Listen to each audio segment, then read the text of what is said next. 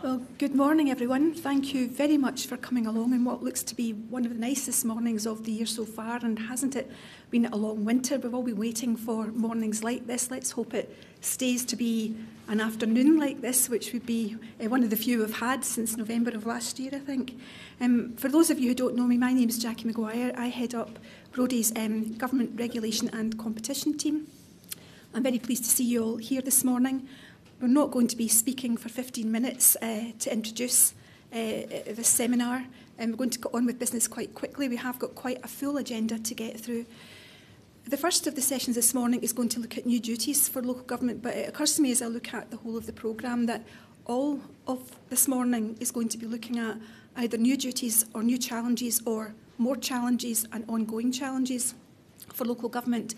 And it's very clear to me that you're facing a significant number of challenges, both new and ongoing at this particular point in time, and that those challenges affect every area of service delivery for which local government is responsible, and those areas of service delivery themselves are continually being extended through legislation. So I think really without any further ado, we'll crack on with our first session this morning, which is going to look at new duties for local government. The session is going to be delivered by Kenzie Sharkey and myself. Kenzie is one of the newest members of our team, having joined us earlier this year from North Ayrshire Council. Apologies to colleagues from North Ayrshire Council for plundering such a wonderful resource. Thank you.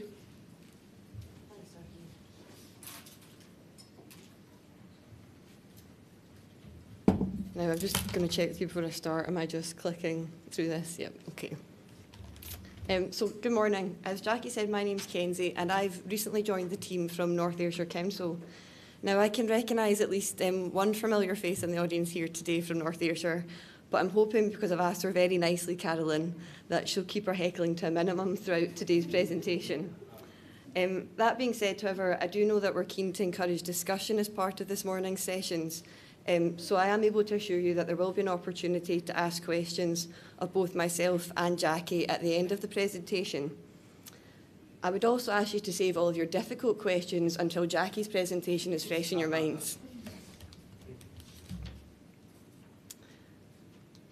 Oh, maybe not that straightforward.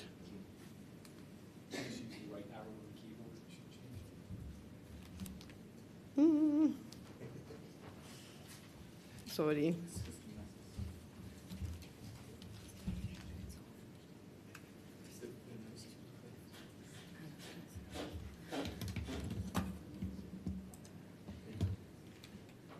Great, thank you. Sorry.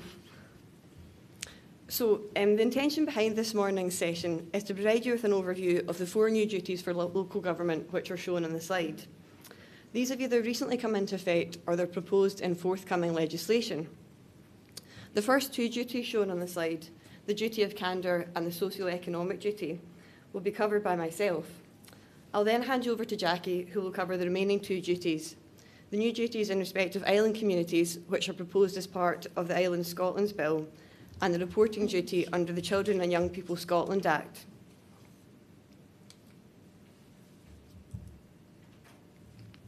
The 4 new duties cover a wide range of local government services, and they were required to be applied at both strategic and operational levels.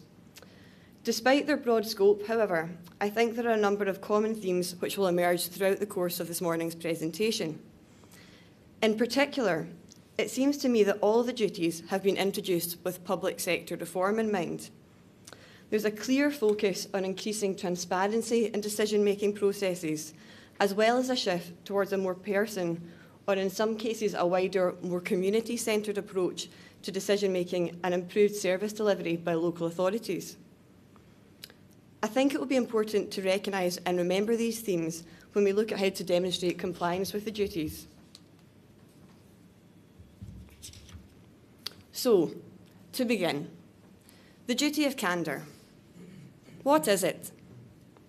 The duty of candour is a statutory duty imposed on providers of health and social care to inform patients when they've been harmed as a result of the care or treatment that they've received. For the purposes of the legislation, an organisation to which the duty applies is called a responsible person, and it will include all local authorities where they provide or where they arrange for the provision of health, care and social work services. The duty was introduced on the 1st of April this year, and it's contained at Part 2 of the Health, Tobacco, Nicotine Care Scotland Act 2016. It's perhaps worth noting that a number of health and social care professionals are already subject to a duty of candour procedure as part of their professional practice requirements. I point out, however, that the new duty is distinct from this as it applies to an organisation rather than the individual who is delivering the care or treatment. The duty applies where harm has been caused as a result of the service provided by the local authority. The outcomes which are considered to amount to harm are listed at section 21 of the Act, and they cover a relatively broad spectrum. They include, perhaps unsurprisingly, death, but also harm which, although not severe, results in an increase in the person's treatment. The Act also requires that the harm which has been caused is a direct result of the incident, so it can't be a result of an individual's illness or an underlying condition which they suffer from. Where it's been established that harm has been caused, a local authority will be required to follow the duty of candour procedure, which is set out in the regulations which accompany the Act. The duty of candour procedure essentially requires a local authority to conduct a full review of the circumstances which led to the harm and to identify the actions it will take in response to it. The local authority is required to involve the relevant person throughout the review process and to take account of their views. A relevant person will normally be the person who's been harmed as a result of the incident, but in some circumstances it may be a family member or a carer. The purpose of the review process is also set out in the regulations and is shown on the slides. The actions identified by the authority must be for the purposes of either improving the quality of the service or sharing learning with other organisations. There are therefore clear signposts within the regulations to the background of public service reform, which I touched on earlier. In particular, the need to involve service users as part of that improvement process.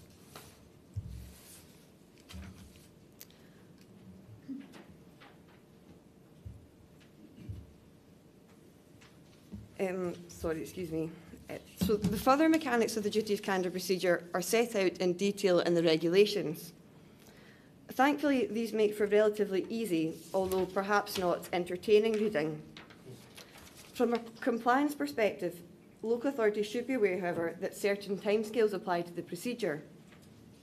The first timescale is that the relevant person must be notified of the incident within 1 month of it occurring. And the second timescale which applies is that the review must be completed by the local authority within 3 months of the date on which the harm was caused. In both cases, if the timescale is not met, the local authority must provide the relevant person with written reasons for the delay.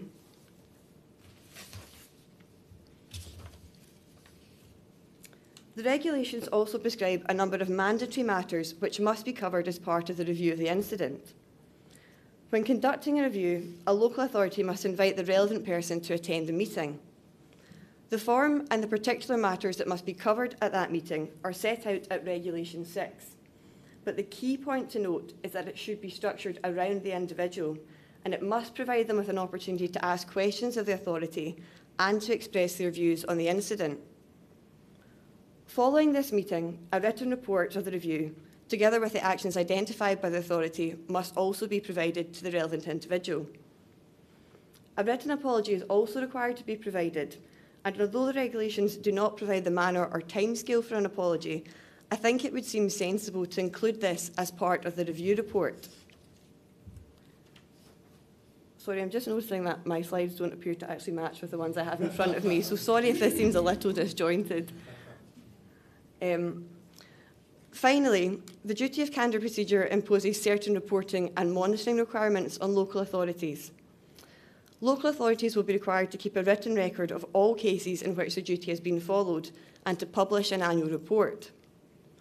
The first annual reports will be required to be published at the end of this financial year and must identify the number of occasions on which the duty has been applied. The report will also be required to provide an assessment of the extent to which the local authority has complied with the duty. This may require a little more in the way of thought in advance of the deadline for publication, and I think it will be important for local authorities to begin to consider now how they can record information in a way that will allow them to evidence compliance. Finally, I would like to conclude on the duty of candour with a further observation on compliance. In addition to being able to show how it has complied with the statutory timescales and the procedure set out in the regulations, my feeling is that it will be particularly important for local authorities to demonstrate how they have involved service users in the review process and taken the reviews into account in improvements which are made. In other words, I think compliance with the duty will require local authorities to show that it's been a real shift towards supporting improvements on services through the transparent and person-centred approach to public service reform. Turning now to the socio-economic duty, and hopefully this matches up with what I have in front of me. It places a further set of new obligations on local authorities. The duties contained at Section 2 of the Equality Act, but was only brought into force in Scotland with effect from the 1st of April this year. The power to commence the duty was included in the Scotland Act following the recommendations of the Smith Commission, and in October 2016, the Scottish Government adopted the commencement of the duty as the first action in their Fairer Scotland plan. The socio-economic duty should therefore also be understood against the wider background of public service reform. This has been identified by the Scottish Government as placing communities and people at the heart of service delivery and policy making. I think it is also reflected in the interim guidance which has been published to accompany the Act, which encourages innovation in how public authorities meet the new duty and develop best practices which reflect the needs of their communities. So, in a nutshell, what is it? Essentially, the duty requires that certain public bodies have regard when making decisions to socio-economic inequalities and how these can be reduced. The duty only applies, however, to strategic making by certain public bodies. Those public bodies are specified in the regulations to the duty and include all local authorities. The term strategic decisions, however, is not defined in legislation, but the interim guidance provides the informal definition which is shown on the slide. The guidance also lists a number of examples of strategic decisions which are particularly relevant to local authorities, and these include the preparation of local development plans or local outcome improvement plans, the preparation of any corporate plan, the preparation of new strategic frameworks or an annual budget, as well as any major procurement decisions taken by the authority. In addition to identifying what strategic decisions it takes, the duty will also require local authorities to think about how it defines the term socio-economic disadvantage. Again, no statutory definition is provided, but the guidance does offer the starting point definition, which is shown on the slide and can be used or adapted by local authorities as they see fit. While the absence of a statutory definition may seem unhelpful, I think it's important to understand it against the wider background of public service reform.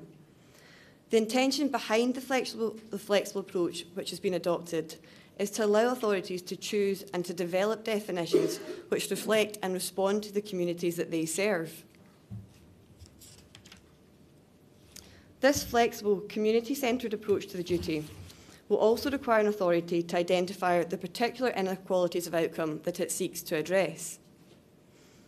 Now, if you're concerned, as I suspect that you might be, that this could place yet another demand on the already stretched resources of your authority, I might be able to offer you some comfort in the form of the advice contained in the guidance, which confirms that the key inequalities of outcome for local authorities will already be identified in local outcome improvement plans and locality action plans.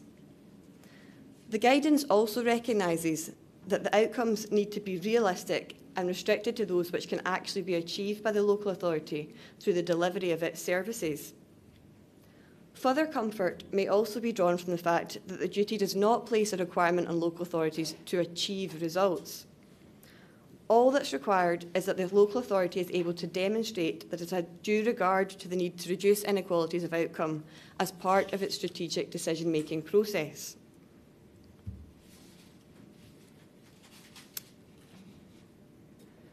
Following from the previous theme, it may not come as a surprise that the concept of due regard is also lacking a statutory definition. That being said, however, the concept is one which local authorities will already be familiar with as a result of the public sector equality duty, and I think, in light of the direction contained in the guidance, should feel comfortable about applying in a similar manner. Finally, in contrast to the public sector equality duty and the other duties which will be considered as part of this morning's presentation, there's no statutory requirement to report on compliance with the socio-economic duty.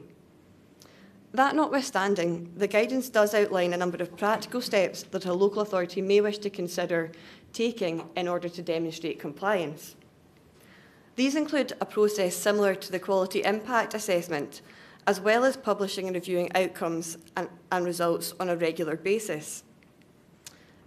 It would therefore appear that even in the absence of a statutory requirement to report, there is a strong suggestion that the safest approach to compliance will be to adopt procedures which mirror the specific duties that apply under the public sector equality duty. Finally, whatever approach an authority decides to take to demonstrate compliance, I think it will again be important to evidence how individuals and communities have been involved, both in the strategic decision-making process, as well as the wider development of the definitions and the best practices which surround the duty. That concludes my section, and I'll now hand you over to Jackie.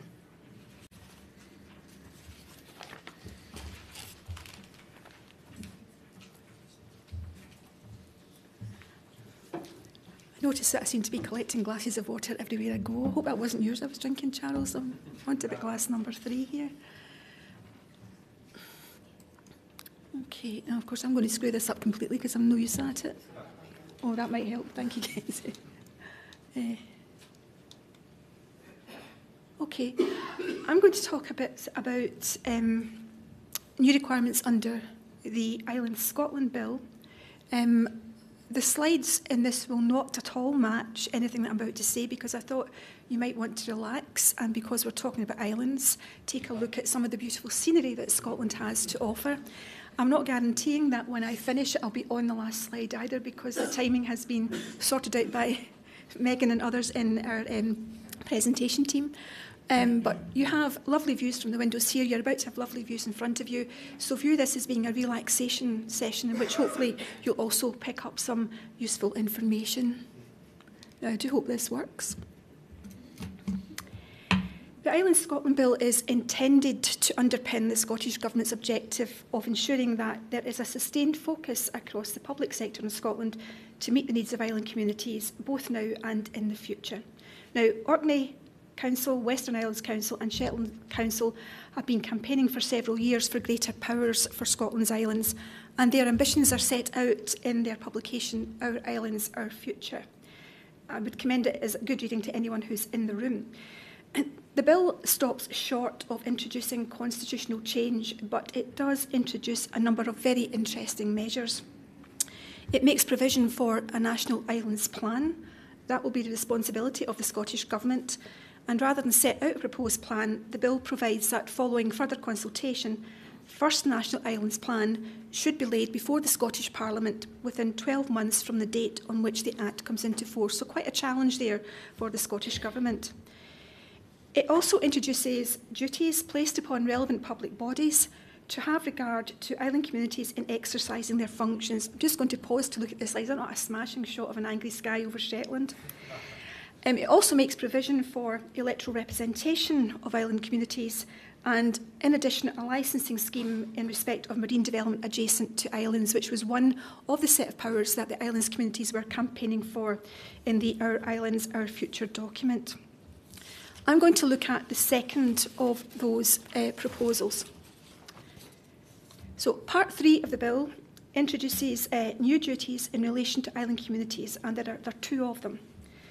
The first is a duty for relevant public bodies to have regard to island communities, and that's referred to in Section 7 of the bill. And the second is the requirement to prepare island communities' impact assessments, and this requirement is in Section 8, and that's the means by which Section 7 will be complied with. There are two ancillary duties contained in the bill. The first is that in doing these things, relevant public authorities must have regard to guidance which will be issued by the Scottish ministers. So that will be statutory guidance, and there will be a clear expectation that it will be followed.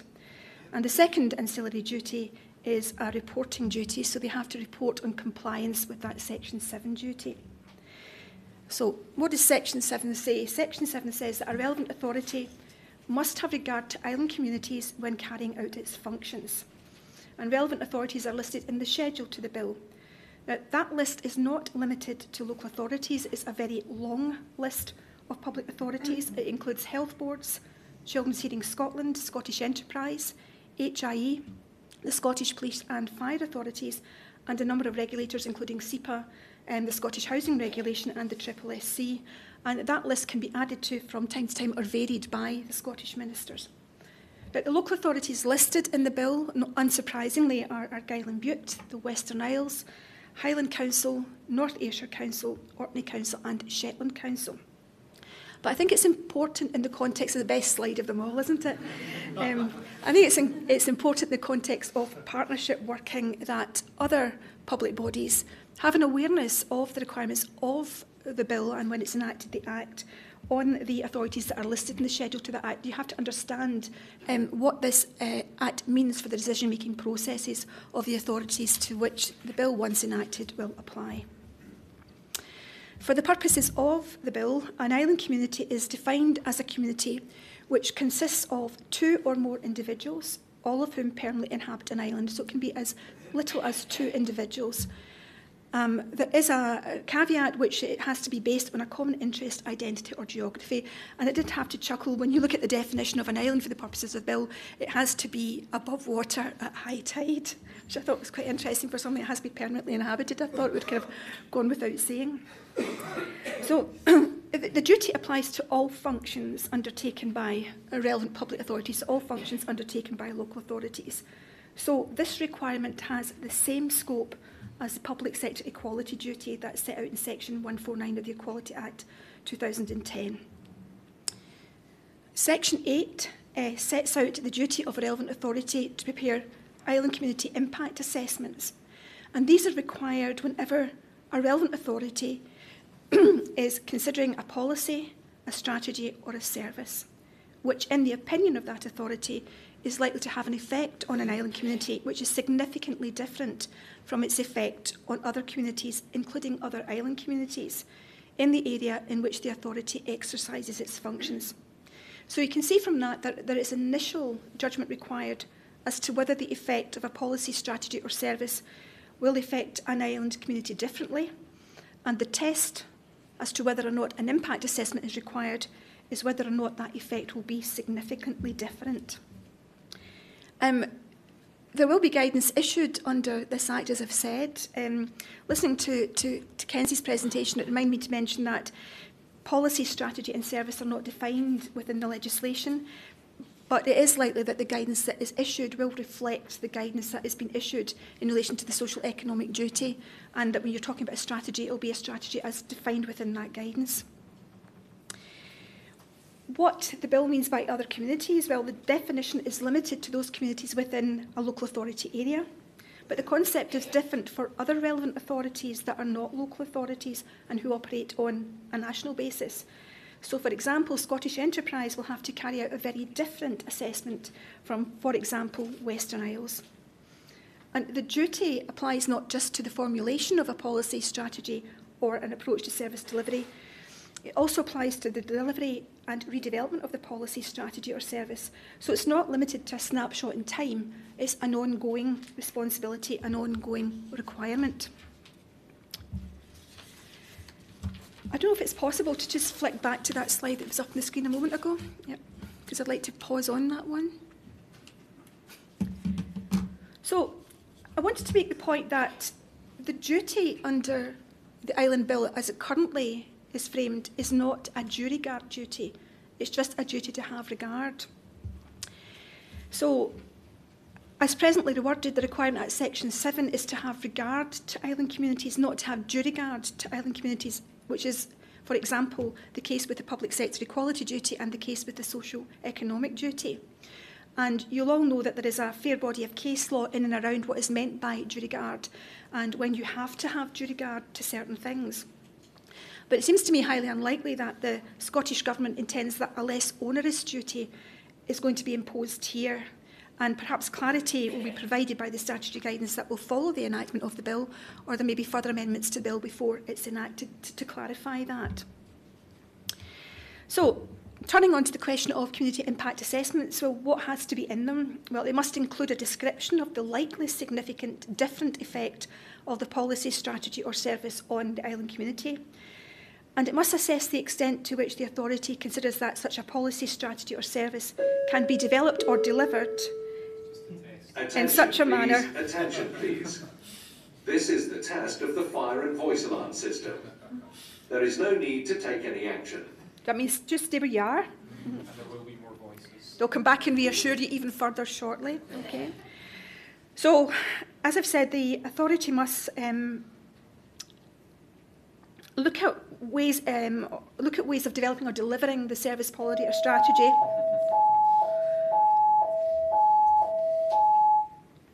Attention please, attention please.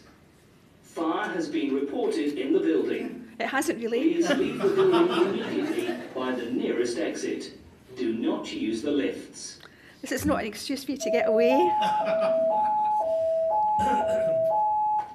They come back in a minute and tell us everything's fine, don't they? Yeah. So you have to look at whether they can improve or mitigate for island communities the outcomes that result from the introduction and ongoing delivery of a policy, strategy or service. So implicitly, relevant authorities aren't precluded from introducing policy, strategies or services that may have less favourable outcomes for island communities, but they must be able to justify their rationale and demonstrate they've considered how to mitigate any less favourable impacts. I think it's safe to keep going. There will be another And yeah. announcement. So the bill has specific provisions where a relevant authority decides not to prepare an impact assessment. So it looks at the policy, the strategy or the service delivery mechanism and it says we don't think it's going to have a significantly different effect on an island community. And this was introduced by an amendment to the bill at section 8.4. So where an authority decides that it's not going to prepare an island impact assessment in respect of a policy, strategy or service, it has to publish its reasons for that decision. Now, it remains to be seen whether the guidance will shed some light on how this is to be done, but it seems to me that that publication process doesn't have to be onerous. For example, the explanation could be set out in the council or committee report that introduces a new policy, strategy or service, where that report is itself published online. But where a significant policy, service or strategy change is introduced through the exercise of delegated authority, the thought will have to be given as to how any decision not to undertake an impact assessment might be published. Now that's not going to be an issue for every local authority, but will be perhaps an issue for local authorities that have quite flat management structures and where there's a significant effect of delegation to officers. And this mechanism is entitled to provide for greater scrutiny of such decisions in addition to scrutiny of impact assessments themselves where they have been produced. So in order to comply with the duty at section 7, the way that relevant authorities will do that, in the case where an authority must produce an island impact assessment is by obviously preparing that assessment, or in any other case, so where they've decided not to produce one, taking such other steps as the authority considers appropriate. So, if a relevant authority concludes that the likely effect of a policy, strategy or service will be different for an island community but not significantly different, the authority may still take steps to address the impact of the policy, although it will of course still be required to publish its reasons for not having carried out an impact assessment. How to demonstrate compliance is left to the discretion of the authority, but it's difficult to conceive of compliance in respect of significant change that doesn't specifically involve consultation with islands communities. And like much of what we're seeing in terms of new legislation, there's a reporting requirement provided for within the bill. This is us being told it's okay. Attention please, attention please. The test of the fire and voice alarm system has now been completed. So if you've all been sitting on edge wondering whether it was real or not, you now know it isn't. So the reporting requirement very quickly. Relevant authorities must publish information about the steps they've taken to comply with Section 7, and they can do so at intervals up to a maximum of a year, and they have discretion as to the means of publication. Again, that may be an area that's covered by the statutory guidance, but that duty sits over and above the Section 7 duty and the Section 8 duty. It requires the drawing together of information to be published on a standalone basis so that the public can scrutinise the overall cumulative approach that has been taken by relevant authorities towards meeting the needs of islands communities. So just then, a quick word about challenge.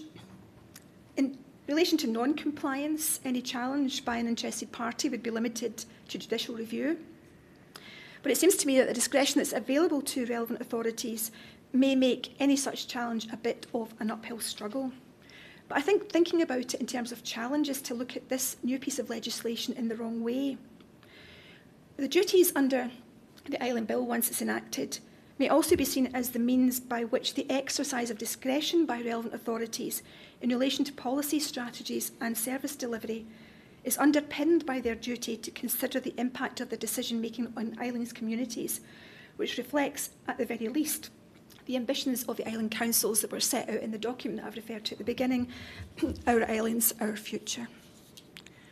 Okay, I've finished with this particular slide just as a not so subtle reminder that on Friday of this week we will see WW100, which is the War Memorial Service that will take place on the Isle of Islay. And I raise it in particular because I've got a number of friends who work for Argyll and Bute Council who have been putting a lot of work into making sure that this service is not just a success, but that actually reflects the sacrifices that have been made by generations of young people fighting in successive world wars. A bit of a sombre note, but I thought it was something worthwhile drawing to your attention. So, moving on to something a little different. But again, looking at some new duties that have been imposed on Scottish local authorities. I'm going to look at new reporting duties under the Children and Young People Scotland Act 2014. Oops. All children have rights. My children have told me this for many years. I like to remind them now that they're up and about a wee bit that parents have rights as well, like get out of my house at some point in the future. So, I'm going to look at the reporting duties of local authorities under Part 1 of this Act, which is concerned with the rights of the child and how local authorities are performing in relation to the UN Convention on the Rights of the Child. At times, this convention, I think, can seem a bit distant, but I think it's a very important convention, and although this does introduce new reporting duties for local authorities, personally speaking, I think it's a shift in the right direction for Scotland as a country as a whole. As you will all know, the Convention isn't directly incorporated into domestic law, but the principles of the Convention do guide domestic law in practice. It's often referred to by the courts when interpreting obligations imposed by human rights and other legislation. And with a bit of a Brexit caveat, in addition to its status as an international treaty which is legally binding in the UK, the Convention also has a degree of more direct legal effect in the UK's legal system through the Human Rights Act. The European Court of Human Rights takes note of the Convention in the context of its interpretation of the European Convention on Human Rights, and the UK courts are required by the Human Rights Act 1998 to take account of the jurisprudence of that court, and the UK government is, of course, bound, and the Scottish government bound by its judgments in cases against the UK. But as I've said, the Convention hasn't been incorporated into domestic law, and therefore it's not directly justiciable in the UK courts, which means that an individual can't go to a UK court to complain about a breach of any of the rights that are enshrined in the Convention. So, does anything within the Children and Young Persons Act change the status of the Convention in Scotland?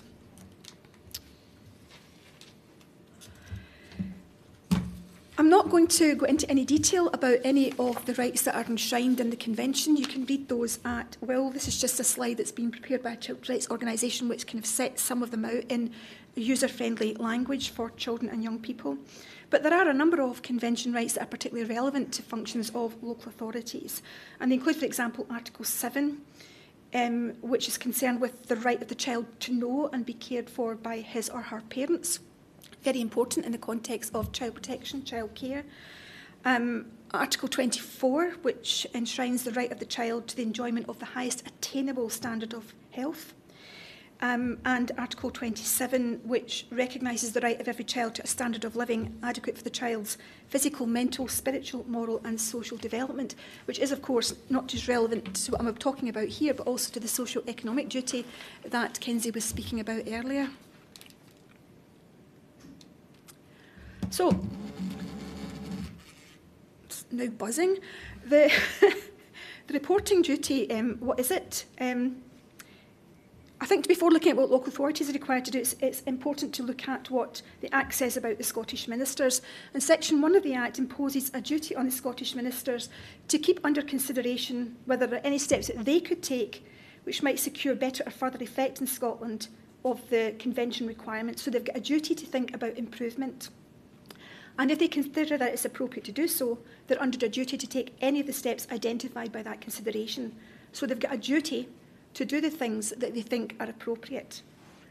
And in complying with those duties, the Scottish ministers must take into account the relevant views of children, of which the Scottish ministers are aware. Section 1.3 of the Act provides that the ministers must promote public awareness and understanding of the rights of children. Now, when the bill was making its way through Parliament, the Scottish Government's position was that these new obligations provided a route for individuals to test in the domestic courts how the ministers have implemented the UN Convention on the Rights of the Child. I think that the vagueness of the duties that are imposed on the ministers make that a bit doubtful. But turning now to local government, it's implicit from the provisions of the Act that one of the measures the Scottish Government considers necessary in order that it complies with its own Section 1 duties is to have public authorities report on how they are making progress towards the Convention. So it's introduced a reporting duty. That's imposed by Section 2 of the Act and applies to all Scottish local authorities. Authorities can report jointly, and the most obvious there might be that health boards and local authorities report together with regard to issues such as how they're making progress in child health and child care. The means of publication is at the discretion of the authority, but the Government has introduced non-statutory guidance and it's suggested that you may wish to publish how you've progressed as part of your children's services plan. I'll just make one point. It's important to note that this reporting duty applies not just to local authorities, it can also apply to local authority-owned companies. So it may apply to an ALIO that's wholly owned by a local authority, regardless of the activities that are undertaken by that ALIO. So when does it apply? Every 3 years. First report due in April 2017 to March 20. So the reporting period has started, only just, and you must publish it as soon as practicable after the 31st of March.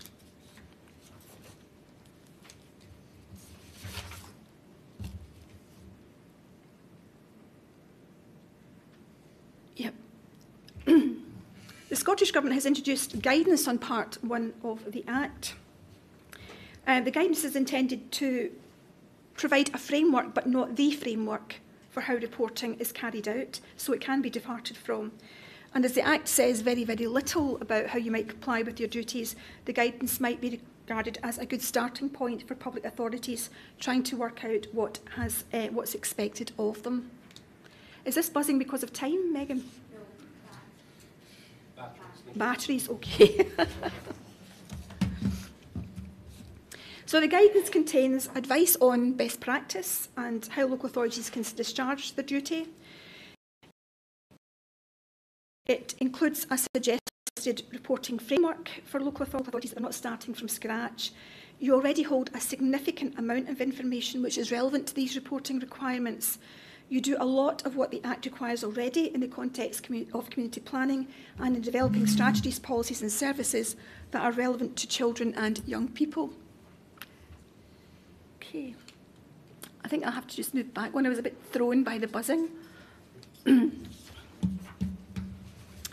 So, in terms of how you go about reporting then, the guidance suggests that before preparing a children's rights report, you might want to consider developing a framework modelled around the framework that has been already developed for monitoring compliance with the Convention. There is a Convention assessment framework, and it is specifically applicable to developing children's rights reports.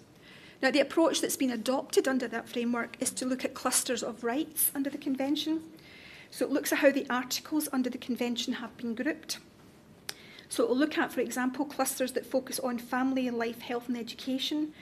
And the guidance suggests that you might want to map the progress you've made against each cluster that is relevant to local authority functions. And I think that the cluster approach is actually quite useful because not everything within the Convention will be relevant to everybody that's covered by the Act. It will help focus your mind on what's relevant to your area of activity, to your services and to your functions. So the approach fits well with how local authorities are structured. What the guidance says is that in each case, the local authority is expected to report on what steps it's taken, what those steps have achieved, and what further action is required, by who and how this will be achieved. So what the Scottish Government is anticipating is not just a progress report. It's looking at a self-assessment followed by an action plan. This is also, I think, will also be expected of persons having an interest in children's rights, including the Children and Young Persons Commissioner.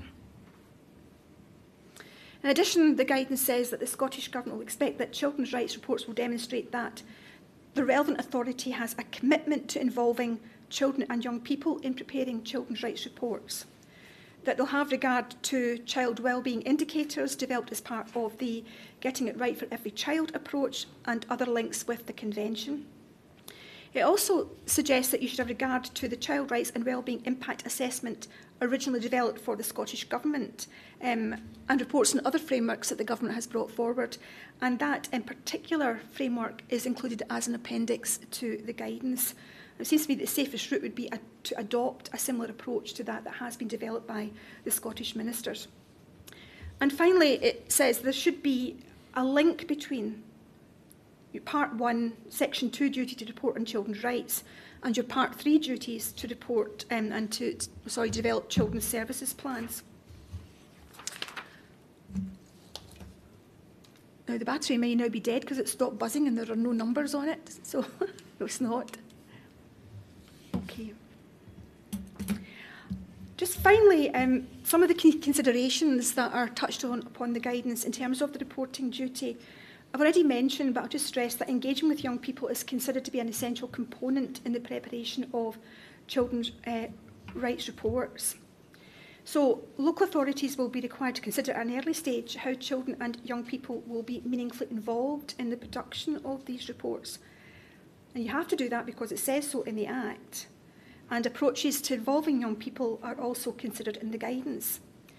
But the good news, a bit like Kenzie said with her presentation, is that the guidance acknowledges that there's probably no need to reinvent the wheel. Mechanisms are already currently employed by local authorities for consulting with and obtaining the views of young people, and that those should be appropriate for the purpose of the reporting obligations under the Children and Young People Act. The guidance stresses that formats, both for collecting and collating information and reporting, should be accessible to children and young people, families and other stakeholders. And I'll just remind you that your duties under the Equality Act are applicable here, as well as giving consideration to what format is likely to be accessed or accessible by young people and how their interests might actually be engaged. I've done a series of seminars on a lot more detail in relation to children's rights recently with the former Children's Rights Commissioner, Tam Bailey.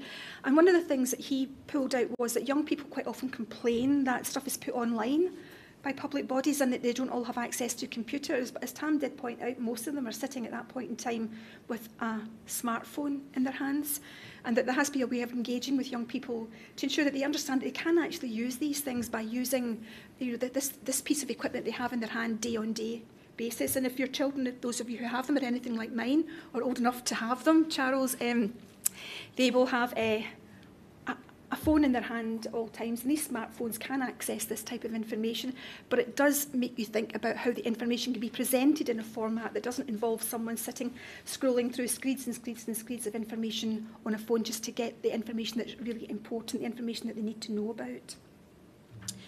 And just finally, the format of the report must provide opportunities for scrutiny and feedback, including by children and young people. So there has to be an active attempt at getting that feedback, particularly from that interest group.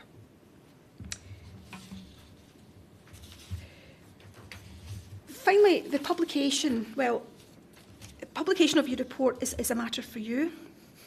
I would just say that reporting is not about reporting to the Scottish Government.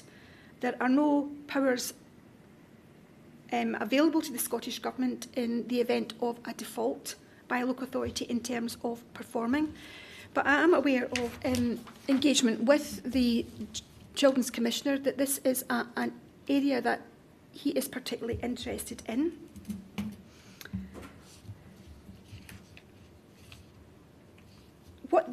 What the view expressed by the Commissioner is that the duty imposed by local authorities under this Act, or Part 1 of this Act, are essentially reporting duties, but in order to produce a good report, it will be necessary to undertake good work that produces good outcomes, goes without saying.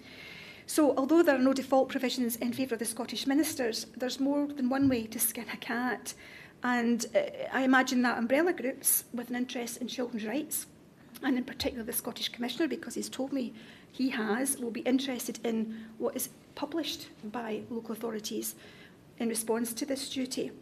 And I would imagine it would be a concern for any local authority if a report of poor quality was to be the trigger for a special investigation by the Children's Commissioner under Section 5 of the Act. So you could be doing a whole host of very important, very useful things, but if they're not being reported appropriately, you could still find yourself under additional scrutiny.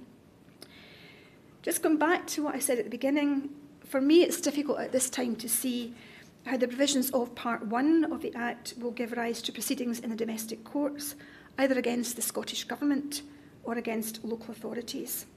And I do know that that is led to some disappointment being expressed in some quarters about the limited effect of the Act. Again, umbrella groups and the Children's Commissioner, I think, will continue to place the Government under pressure to do more, but I predict that a pretty cautious approach will be adopted by the Scottish Government in terms of placing further responsibilities on public authorities to ensure compliance with the Convention. Thanks, Jackie. So for those of you who don't know me, I'm Charles Livingston, also a partner in our Government Regulation and Competition team and based here in our Glasgow office. So I'm going to chair the Q&A aspect of this session. So Jackie and Kenzie, if you want to go back up to the podium so everybody who's live streaming, okay, let's see if we have any questions first. I at least have a question. There is a roving mic, again, just for the benefit of those who are watching us on live stream. So does anybody have a question? No, everyone's very confident. Okay. Well, I'll ask the first question then. It's just building on that last point that you made, Jackie, about the Children and Young Persons Act and the scope for challenge, scope for litigation, not just because we're fishing for work or anything, but the other duties that we've been talking about, do we see much scope for litigation arising out of those? I think for both the socio-economic and the duty of candour, it's, as Jackie had said, for the duties that she covered, it would be by way of judicial review for those duties.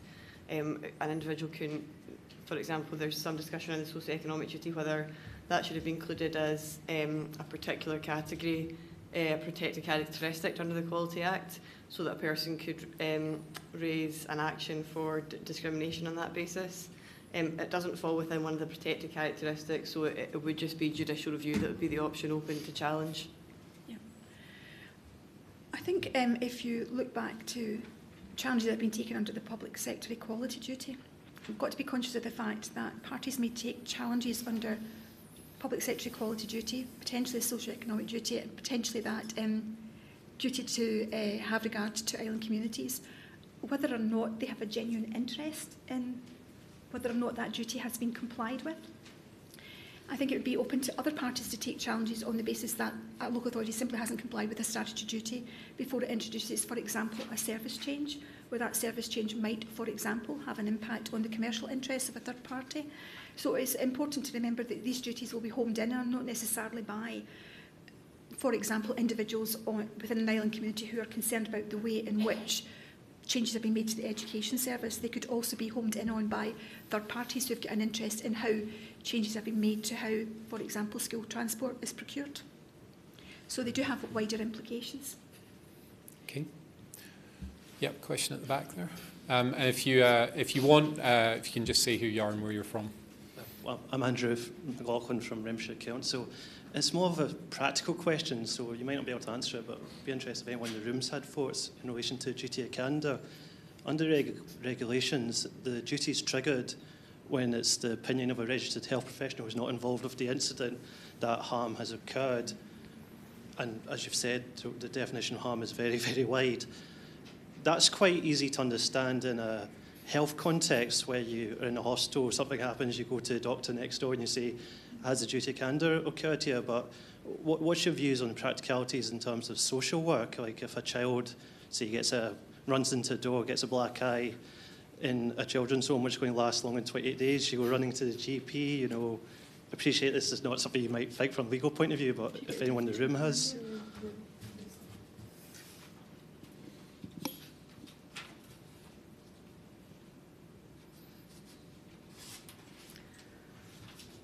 Possibly useful just to look at the definition of harm. So it's subsection 4 of section 21 that sets out the outcomes that will be treated as harm. So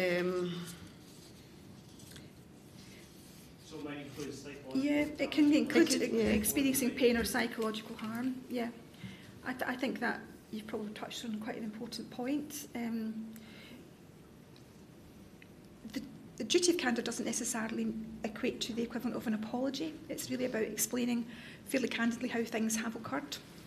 I know that's maybe not answering your question, but I can see the practical difficulty in the situation that you've been discussing. It's not likely to be the case that every time a child runs into a door that a health professional is brought in to voice an opinion. But the health professional is really concerned with, has the person experienced pain or psychological harm? There's a secondary set of considerations behind that about how that was allowed to happen. So I think really the health professional will be departing the scene at the end of answering question 1, and it's really then for the service provider to deal with question 2 about how it happened and whether it should have happened or whether things could have been done to prevent it happening. But I can't see a health professional being drafted in every time there is an incident which causes someone pain or psychological harm. I think it will depend upon the magnitude. I'm just noting it also states in the Act that the pain or harm experience has to be for a continuous period of at least 28 days, so that the example you gave there presumably would take that out with the ambit of the Act, but I can still see the point that you're making. What children break arms and foster care and such? Correct. Unfortunately, more regularly than not, and quite often social workers are in a position to explain how this has happened, but you can't really trigger it without going to a registered health professional, so it's just really... It's an additional burden, and it does suggest that there will be an additional cost, if not a direct cost, at least an indirect cost to the public sector in complying with this duty. I think where the duty of candour is likely to be of significant concern is where it affects other service providers, not just local authorities, and I imagine that in the care sector. It will require a fair amount of training. I don't think they're quite ready for it yet. But it all ripples back, doesn't it, to commissioning authorities, because you'll be keen to ensure that service providers that you're using to provide care services, for example, to adults with incapacity, are actually not just aware of this duty, but are actually giving effect to it. And whether that becomes one of the performance indicators when you're procuring these services will have to be seen, but it may well be. Okay. All right, thanks very much. Well, we are pretty much on time for our next session. So if I can ask our next panel to come up. And in the meantime, everybody just thank me in join me in thanking even Jackie and Kenzie.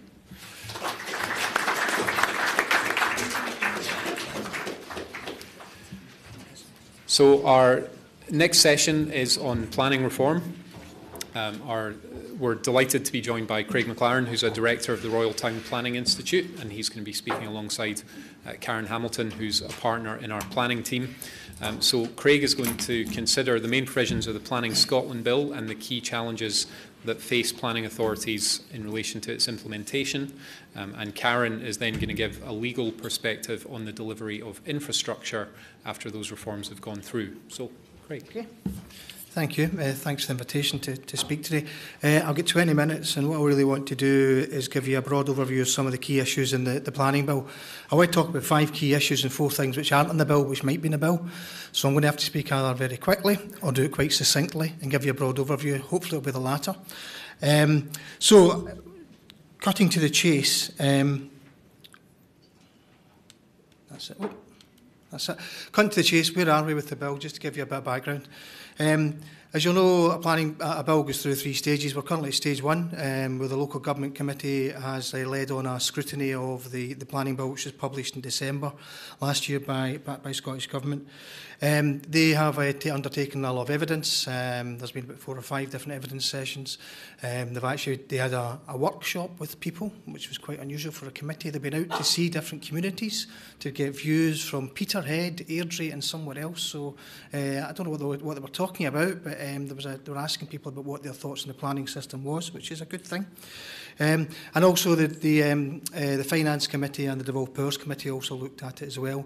I know the Local Government Committee are actually sitting this morning in private looking at their report on that. So we anticipate their report on the first stage to come out sometime very soon, I imagine next week. And that'll give us a clearer indication as to their thoughts on how the bill should progress. However, we then go into stage 2, where there's amendments, and in stage 3, where the bill should become an act. The timescale is such that it's looking at that won't happen until September, although the timescale is still a bit of flux.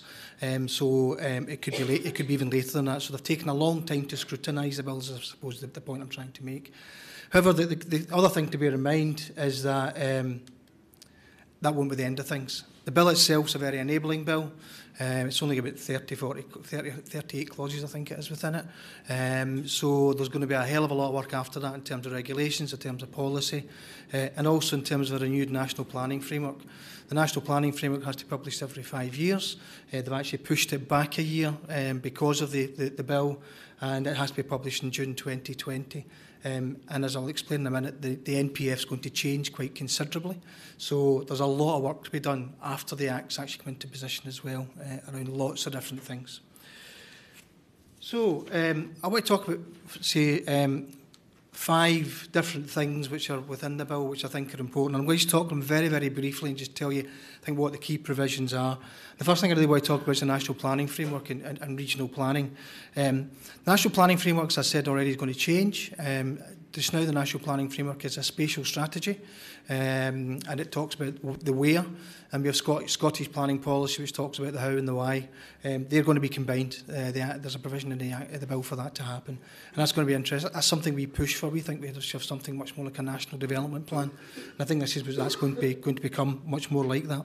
The other thing is Scottish Government is proposing to get rid of strategic development plans, so they want a much more informal arrangement at regional level, as happens with things such as city-region deals.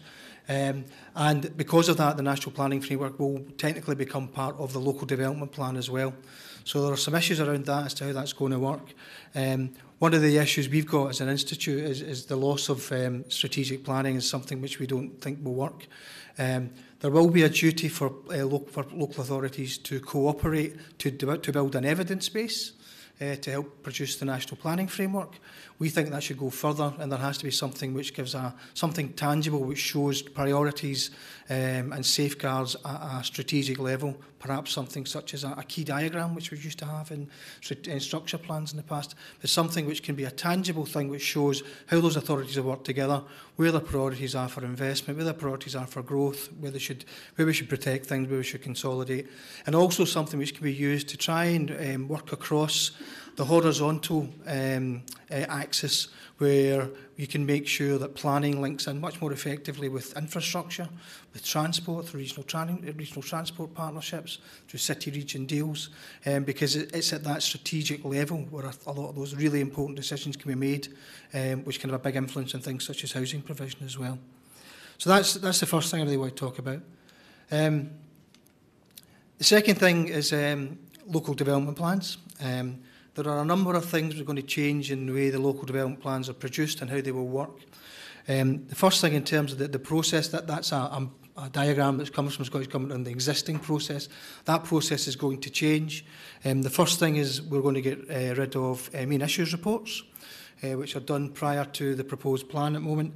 What will happen there is Scottish Government are asking for local authorities to work to produce an evidence report, which looks at what the background to it is, which they will publish with the proposed plan.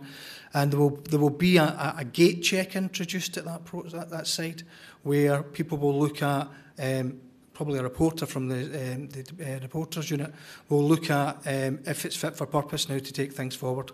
So that's a new thing that's been introduced in terms of the process. The other important thing is they are going to change the life of development plans from a 5-year cycle to a 10-year cycle, which there are pros and cons of. I think we think it could be useful. There are provisions to amend the plan during that 10-year period if that's required through some form of major shock or through some monitoring exercise which shows you a policy has to change, or if there's something else has to happen, like a local place plan, which we'll talk about later. But that 10-year cycle makes things makes local development plans something quite different. And I think the idea behind that is to move away from just producing development plans in an almost continuous cycle to actually produce the development plan, and that frees up maybe 7 years or so to actually deliver the plan, which is where probably the weakness is in the system just now, the delivery side of it. And as part of that, there's a provision in the bill as well to move away from action programmes to move away to delivery programmes, to try and put much more of a focus on the delivery aspects of the proposals which are within the plan as well. As to how they will work, we're not quite sure yet, and that will come out in regulation. Another thing, 2 things to mention about the change in the local development plan process is one, there's a provision to get rid of supplementary planning guidance, which is interesting. We're still trying to square how that's going to work, to be honest with you, because there's a lot of useful detail goes into supplementary guidance which people need on particular issues. So that's something we still need to tease out how that's going to work as well. Another important thing is that there's an emphasis on the link between the local development plan and things such as community plans and local outcome improvement plans, which is something we've all been trying to push for, I think, for some time now, where the development plan can almost be the spatial articulation of the local improvement plan. And I think that's something we broadly welcomed as well. The third thing I want to mention is housing and infrastructure. And if any of you remember the genesis of the planning bill, there was a planning review, got about 2 years ago, it's back in the midst of time now. There was a planning review undertaken, and this was commissioned by Alec Neil when he was Cabinet Secretary, so that shows how long ago it was. And the genesis for that essentially was they wanted to try and make sure the planning system was delivering housing. So it was always felt that a key part of the planning bill would be about housing. The truth is that's not really come through in terms of what's been said, and there isn't an awful lot in the bill about housing. There are some things which I think may help, and which I'll touch upon, but it's not the sort of the golden thread which we thought might run through it. So I think that maybe shows the problems and difficulty we have in trying to make sure that housing is actually delivered, and it's not just a planning issue, believe me. So things I just want to touch on in that. There is a provision for Scottish Government to implement an infrastructure levy, and I know Karen's going to talk about that in a bit more detail, so I'll not mention any more than that. Other than our view on that is, it's interesting, the modelling which we've seen for the infrastructure levy shows it's only going to bring in between £50 and £70 million a year, which is about 2.5 schools, which is not the transformational change which we anticipated. So there are issues with that, but there is still a really important need to try and make sure that we can fund infrastructure. From what I hear in talking to heads of planning and even talking to developers, it's infrastructure which is becoming the crux issue now. And if you're trying to deliver new housing and nobody's got the money to deliver a school which is needed as part of that, or a doctor's surgery or whatever, we need to crack that, and we have no way of doing that just now. And I'll talk a wee bit about something which is emerging on that at the end of my presentation. The other thing is that the National Planning Framework is supposedly going to be taking a stronger view on housing, and it may well set national targets, which is something which might help things, but there's still a bit about trying to make sure that cascades down, and it's actually implemented at a local level. There's very little in terms of local development plans in the bill on housing. The key thing which comes out of it is the idea of implementing simplified development zones, which are a move forward from there's 2 existing simplified planning zones. And these are places where you can put in place essentially a scheme which puts a lot of the decision making up front and negates the need for a lot of decisions to be made around planning permissions, around listed building consent, around roads construction consent, and even around advertising consent within that to try and speed things up. There are currently, I think, 4 pilots going on looking at how they could work, and we think they're an interesting model. Again, the devil will be in the detail. There's quite a lot of detail in the bill around that. But the other key thing is they need to be linked into the local development plan. They can't just spring up here, there and everywhere without having a planned focus, because they need to also make sure there's a focus in terms of investment in infrastructure as well. So that's where we are with housing in many ways. The fourth thing I want to talk about is the thing which has probably achieved most attention through the scrutiny in Parliament on the bill. And that's the idea of introducing what are being called local place plans. And these are essentially new plans which can be pulled together by communities which could become part of the local development plan. The concept behind them is a good one, getting communities to try and look at their ideas and their thinking, and for that to become part of the plan. There's very little detail in the bill as to how they will work, and that's deliberate from Scottish Government. They don't want to cover it in bureaucracy, and I can understand that, but I think there's still a need for a bit more detail than what we've got in the bill.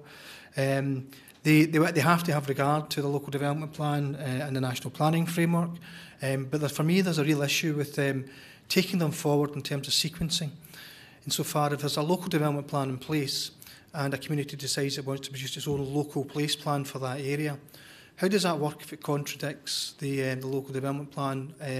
How do you work out what way to go on that?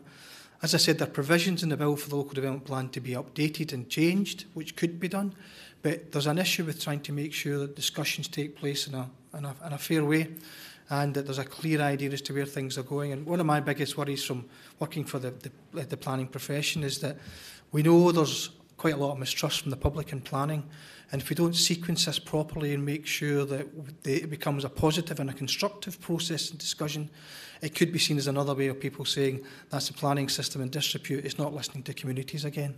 So there's quite a lot of work I think has to be done to look at the detail of how that process can be managed, how it can be sequenced, and how it can be taken forward as well. Another issue with it for me, which isn't for the bill or the Act, but which I think is important, is the idea as to how these local place plans will be resourced.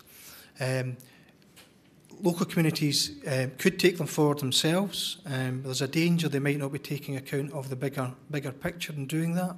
So I believe there's a need for some professional advice to help them to facilitate that process. That costs money, and there's no provision anywhere for resources to do that. There was a big debate in the Finance Committee, which I was involved in, which looked at how we can make that work. And we've worked out that if you look at a charrette, for example, which might be a key part of our local place plan, that costs about £30,000. If you're going to have 5 local place plans in each local authority, suddenly it starts hitting millions of pounds. So the real issue there is to make sure that these are resourced as well. And if there is a need to prioritise that resource, where that should go. Should it go in those areas where there's going to be most change, which could be more affluent areas, given some housing need and demand? Or should it go in those areas where there's less of an interaction with the planning service, some of the more deprived areas? So there's quite a lot of debate, discussion and clarity needed to try and take that forward. And the final issue I want to talk about is performance and resourcing. And I'm sure many of you will know this more than I will, because I don't work at the coalface, but we're actually, I think, coming to almost a crisis position in terms of resource and planning in local authorities. We've done research which shown that we've lost 23% of planning staff in the last 7 years. That's taken £40 million out planning budgets. We've also found that the average amount of money invested by in a local authority budget in development planning and development management is 0.44% of the total budget, which even made me wince. I thought it was low, but I didn't think it was that low. And that's predicted to go down to 0.4% next year. So there's a real issue with resourcing in terms of planning. The other thing is planning fees through work undertaken by Heads of Planning Scotland showed that planning fees on average only cover 63% of the actual costs of processing a planning application. So you're already in deficit.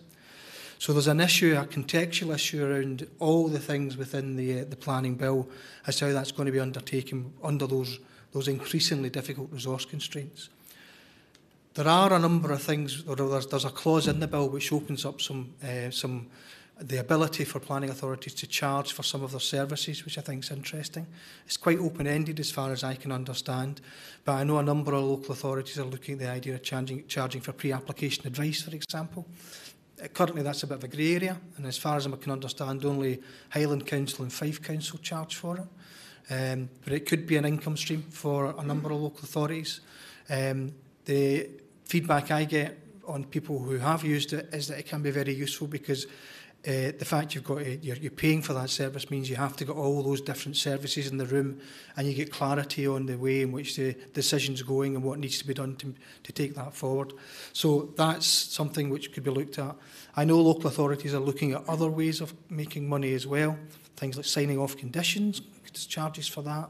There's lots of other things which are being kicked around just now, so that's one to watch for the future as well. The other really important thing in the bill is the fact that it puts on the face of the bill the need for planning authorities to report on an annual basis on their performance. This was something which we know came in at the very last minute as the bill was being prepared, and I think it's something the Minister's keen to show, particularly developers and applicants, that he's taking performance seriously.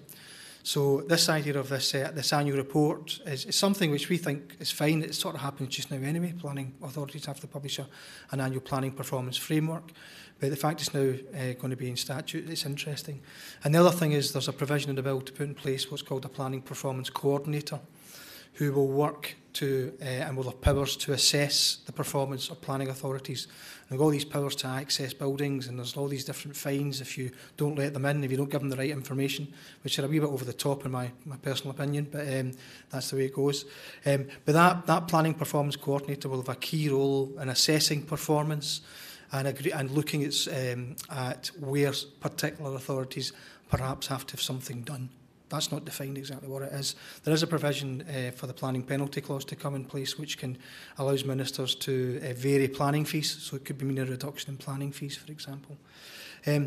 We think that idea of a coordinators is actually not a bad idea to show that performance is important. We are slightly worried about the lack of detail, again, in the bill about it. We think it has to be an independent person, has to be appointed through the Public Bodies Commissioning appointments process. And we also think we need to make sure that when they are doing that assessment, two things. One, there has to be some clarity on what we mean by good performance, and that's something which will come through guidance and advice later. And we've struggled with that for a number of years. Our view is it can't just be how quickly you process a planning application. It's a much more rounded and holistic view of the outcomes which are produced at the end of it. So there's an issue there.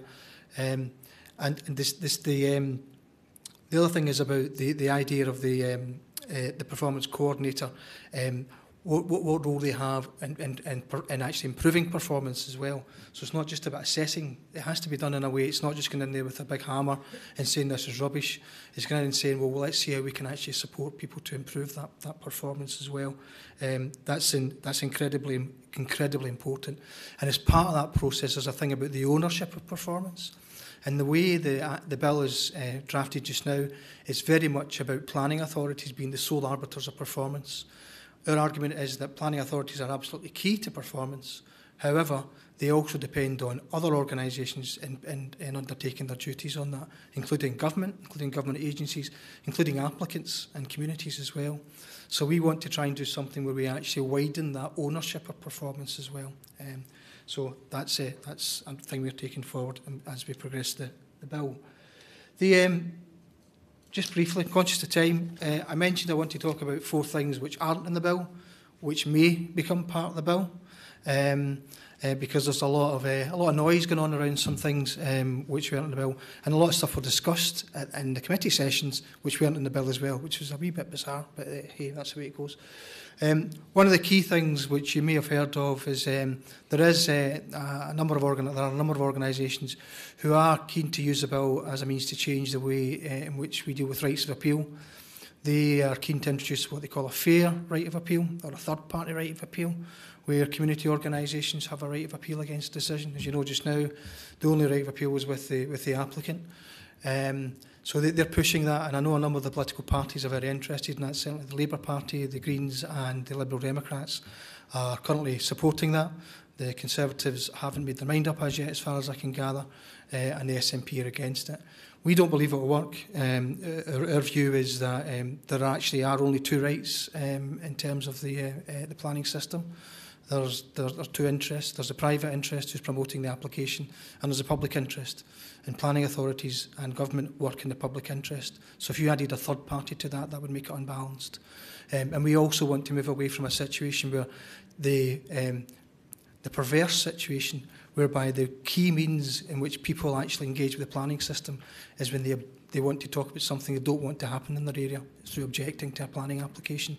We'd rather have a much more front-loaded system where you get people talking about what they want for their area and in a constructive and a positive way, and that's used to try and create a dialogue throughout the process with all the stakeholders and players involved, including communities. So, but that's something which will undoubtedly, I'm sure there'll be amendments put forward on the bill from organisations on that. The other thing is, linked into that, is the idea of a purpose for planning. The bill just now comes in the back of the 1997 Act and the 2006 Act. It's a bit of a mess. There's no consolidation planned as far as I can understand. For me, there's an issue in terms of trying to show what planning is all about. So there's a lot of organisations, including ourselves, looking at the idea of putting a purpose for planning in the Act or the bill. Lots of organisations go on to put these very, very complicated purposes in. Our idea is to do something very simple, more or less to say the purpose of planning is to make decisions on land in the long-term public interest. Full stop. Be interested to hear people's views on that. We've had some interesting discussions within our membership on it.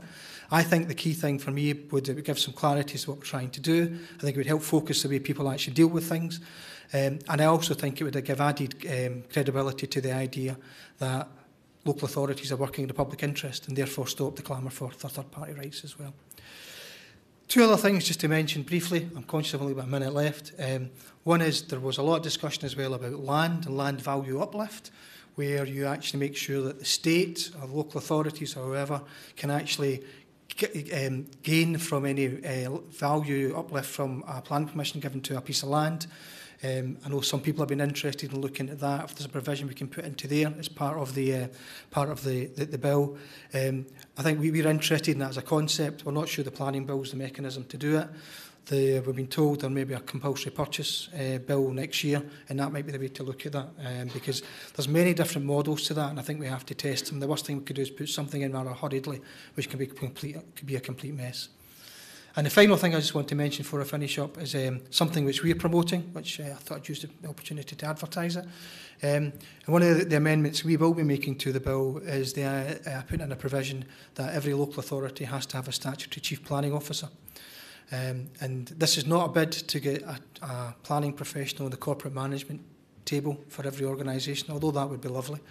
But it's essentially trying to have a named person, if I can use that term, in a local authority who the corporate management team has to engage with early on key issues around asset management, on key issues around policy and investment decisions as well, so that we can make sure that spatial aspect can be looked at, so we can make sure that the decisions looked at not just in the short term but the medium and longer term, and how we can make sure what the implications are for something, not just in terms of that immediate geography, but the geographies and places beyond that as well. So we are looking for support for that to happen as well. We think it could actually bring a lot of value to the way in which local authorities are run, and way community planning partnerships could work as well. On that hopefully positive note, I'll finish there.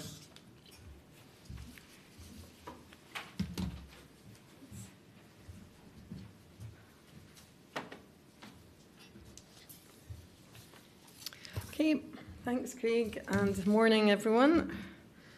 A seamless transition. I'm now going to round off this session on planning reform. Hopefully yep, there we go. So Craig's given you a run through of the key planks of reform and focusing in on some of the implications for local authorities. I'm now going to focus on the infrastructure elements of the reform and really trying to think about some of the practicalities for, I suppose, the lawyers and the planners in the room, which I think probably covers the majority of you. So why the focus then on infrastructure? What has the problem been?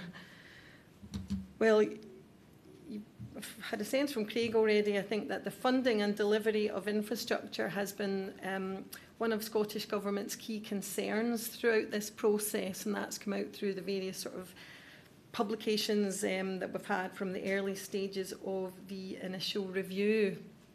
And I think the barriers to delivery, as you know, are complex and varied and probably overlapping. So we have things like difficulties in capacity planning around education. We have problems of coordinating various stakeholders and trying to get alignment between the programming processes of various organisations. There can be development viability issues, particularly where we're trying to look at bringing forward development and regeneration in the poorer areas of the country, and can that development carry a heavy load in terms of contributions, and just obviously constrained resources generally. It's a continuing theme. But there's also been a level of dissatisfaction, which I'm sure you're all aware of, around the current mechanisms. So really thinking about Section 75s, how those operate, constant complaints about delays to planning permissions actually being issued at the end of the day, and I suppose a general unwieldiness around planning agreements, and perhaps the consistency or perhaps lack of consistency as between how various authorities deal with different things in terms of a Section 75 process. On top of all of that, we also had in the course of last year the ELSIC decision, which I think has added to the headaches that everyone's been grappling with. So I think on that note, I thought it would be useful just to say a few words about ELSIC. We could have a seminar, I think, devoted to that issue in itself, but just to remind everyone in the room of the key issues identified from that case, before then moving on to think about the idea of the infrastructure levy and the benefits of that, should that be brought forward. So just to remind everyone, the ELSIC case made it all the way to the Supreme Court, no less, before we got the final judgment last October.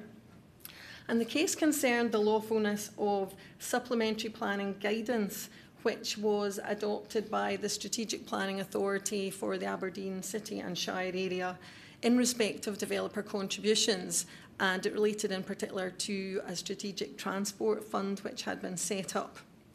So the approach taken by that guidance was to collect contributions from developers across the area, essentially a large area, which were then pooled together in the fund, so in the STF, for the purposes of a package of strategic transport measures. So the money was paid into the fund and it would be put towards all of the named transport interventions which were identified in the guidance. That SPG was then challenged by a developer who had to enter into Section 75, like many others, requiring a contribution to the fund. Now, the court ultimately found, as a matter of fact, that the development which was subject to that planning agreement would have no more than a trivial connection, that was the phrase that was used, to the transport measures in question, or at least some of them to which that developer was having to contribute. And in those circumstances, the planning obligation, so the Section 75, couldn't be a material consideration in the determination of the application because there wasn't a suitable connection between the two. And if it wasn't a material consideration, then the planning authority couldn't require the developer to enter into that Section 75 as a precursor or precondition to granting planning permission. So on that basis, the approach taken within the SPG was found to be unlawful, and the supplementary planning guidance itself was set aside. So what has that meant for planning authorities? Well, it's probably fair to say that since the ELSIC decision, planning authorities generally have been more cautious than they perhaps already were about tackling strategic infrastructure requirements through the developer contribution system. And in addition, where authorities have been trying to take the plunge, taking on board the difficulties of ELSIC, a number of authorities nonetheless trying to move ahead with guidance to get things going in their areas, they are naturally finding that their proposals are subject to a very high degree of scrutiny in light of ELSIC. From developers and other stakeholders who are essentially then assessing the approach taken to see if that sufficient connection test is met. So is there more than a trivial connection between the developments which are being asked to contribute and measures to which contributions are going to be put? And so, for example, we did have the fairly recent example of Fife Council being asked by Scottish Government or directed by Scottish Government not to adopt a particular piece of SPG relating to developer contributions. Now, it was on the basis that that SPG hadn't gone through a full consultation process. Consultation, of course, is a separate issue, but the reason I mention that is that it was because of the degree of scrutiny that that SPG was subjected to in light of ELSIC that the issue of consultation came to the fore. And of course, developers and others were looking to be involved in a robust consultation process so that they could carry out that assessment to work out to their own satisfaction whether the sufficient connection test had been met. So you can see how putting all of those things together makes it ever more challenging for authorities to try to take these matters forward. So that really gives us a bit of background to where we are. Thinking then about the infrastructure levy and where it takes us to, big question mark, which isn't really a good sign. So the idea of the levy is being explored by government as a means of trying to tackle at least some of these problems. And so if we think, well, what might it look like? How might it work? As Craig's really alluded to already, we don't have the answers to these questions at the moment. We don't even yet know if ultimately the levy is going to come forward. It's very much something which the government has been considering. You're probably aware that there's been a number of research projects which have been ongoing with the government trying to work out, is this the right way to go? So what they've basically done at the moment is to include within the bill some very broad enabling powers which essentially allows them to keep their options open insofar as the levy is concerned while further work is done and before a final decision is made really on which way they're going to go on it. So with that caveat in place, let's now take a look at what the bill does say insofar as it says something. So, what types of development might potentially trigger the infrastructure levy? Well, the bill, let me tell you, has not narrowed this down in any way at the moment. So essentially what it's saying is that if regulations are introduced in due course, that those would have the ability to relate to any development wholly or partly within their area. So it doesn't tell us a lot. But I suppose what we can take from that is that this is not something which might just be considered in relation to housing development, or at least the government are at least keeping their options open that potentially if a levy is introduced, it could be introduced on a fairly wide basis. So, for example, Scottish Renewables are thinking about this very carefully at the moment because potentially wind farms could be contributing, could be economic development of all sorts that might contribute. not just the housing development where we might typically think of developer contributions coming forward. So that in itself is worthy of note. What type of projects then might be supported by a levy if one comes forward? Well, the bill provisions don't prescribe those types of infrastructure, but there is a very long list, and I see that I've left my, just grab this off the table just to give you a flavour of, so it's an inclusive list. So these things are the types of project which might then ultimately benefit from the levy. And it's very wide-ranging, from communications, transport, drainage, sewerage systems, flood defence systems, educational and medical facilities, facilities and other places for recreation. The point to take from that is essentially that it is very wide and includes certain sorts of projects which may be considered to fall out with the local authority's general remit. So you're probably aware of there being some controversy at the moment as to whether things like health centres, other medical facilities should be being the subject of Section 75s, because is that something that really falls to local authority? Should it be central government? Should that be viewed as being private in terms of the way that the health system currently works? But as I say, the provisions are fairly wide on that front at the moment. As to amounts, what might the hit be at the end of the day for developers? Well, unsurprisingly, regulations may provide for the amount of any levy, but what the bill says is that regulations may simply state an amount. So, for example, you can imagine regulations containing some sort of schedule with different amounts for different sorts of developments and different areas, etc.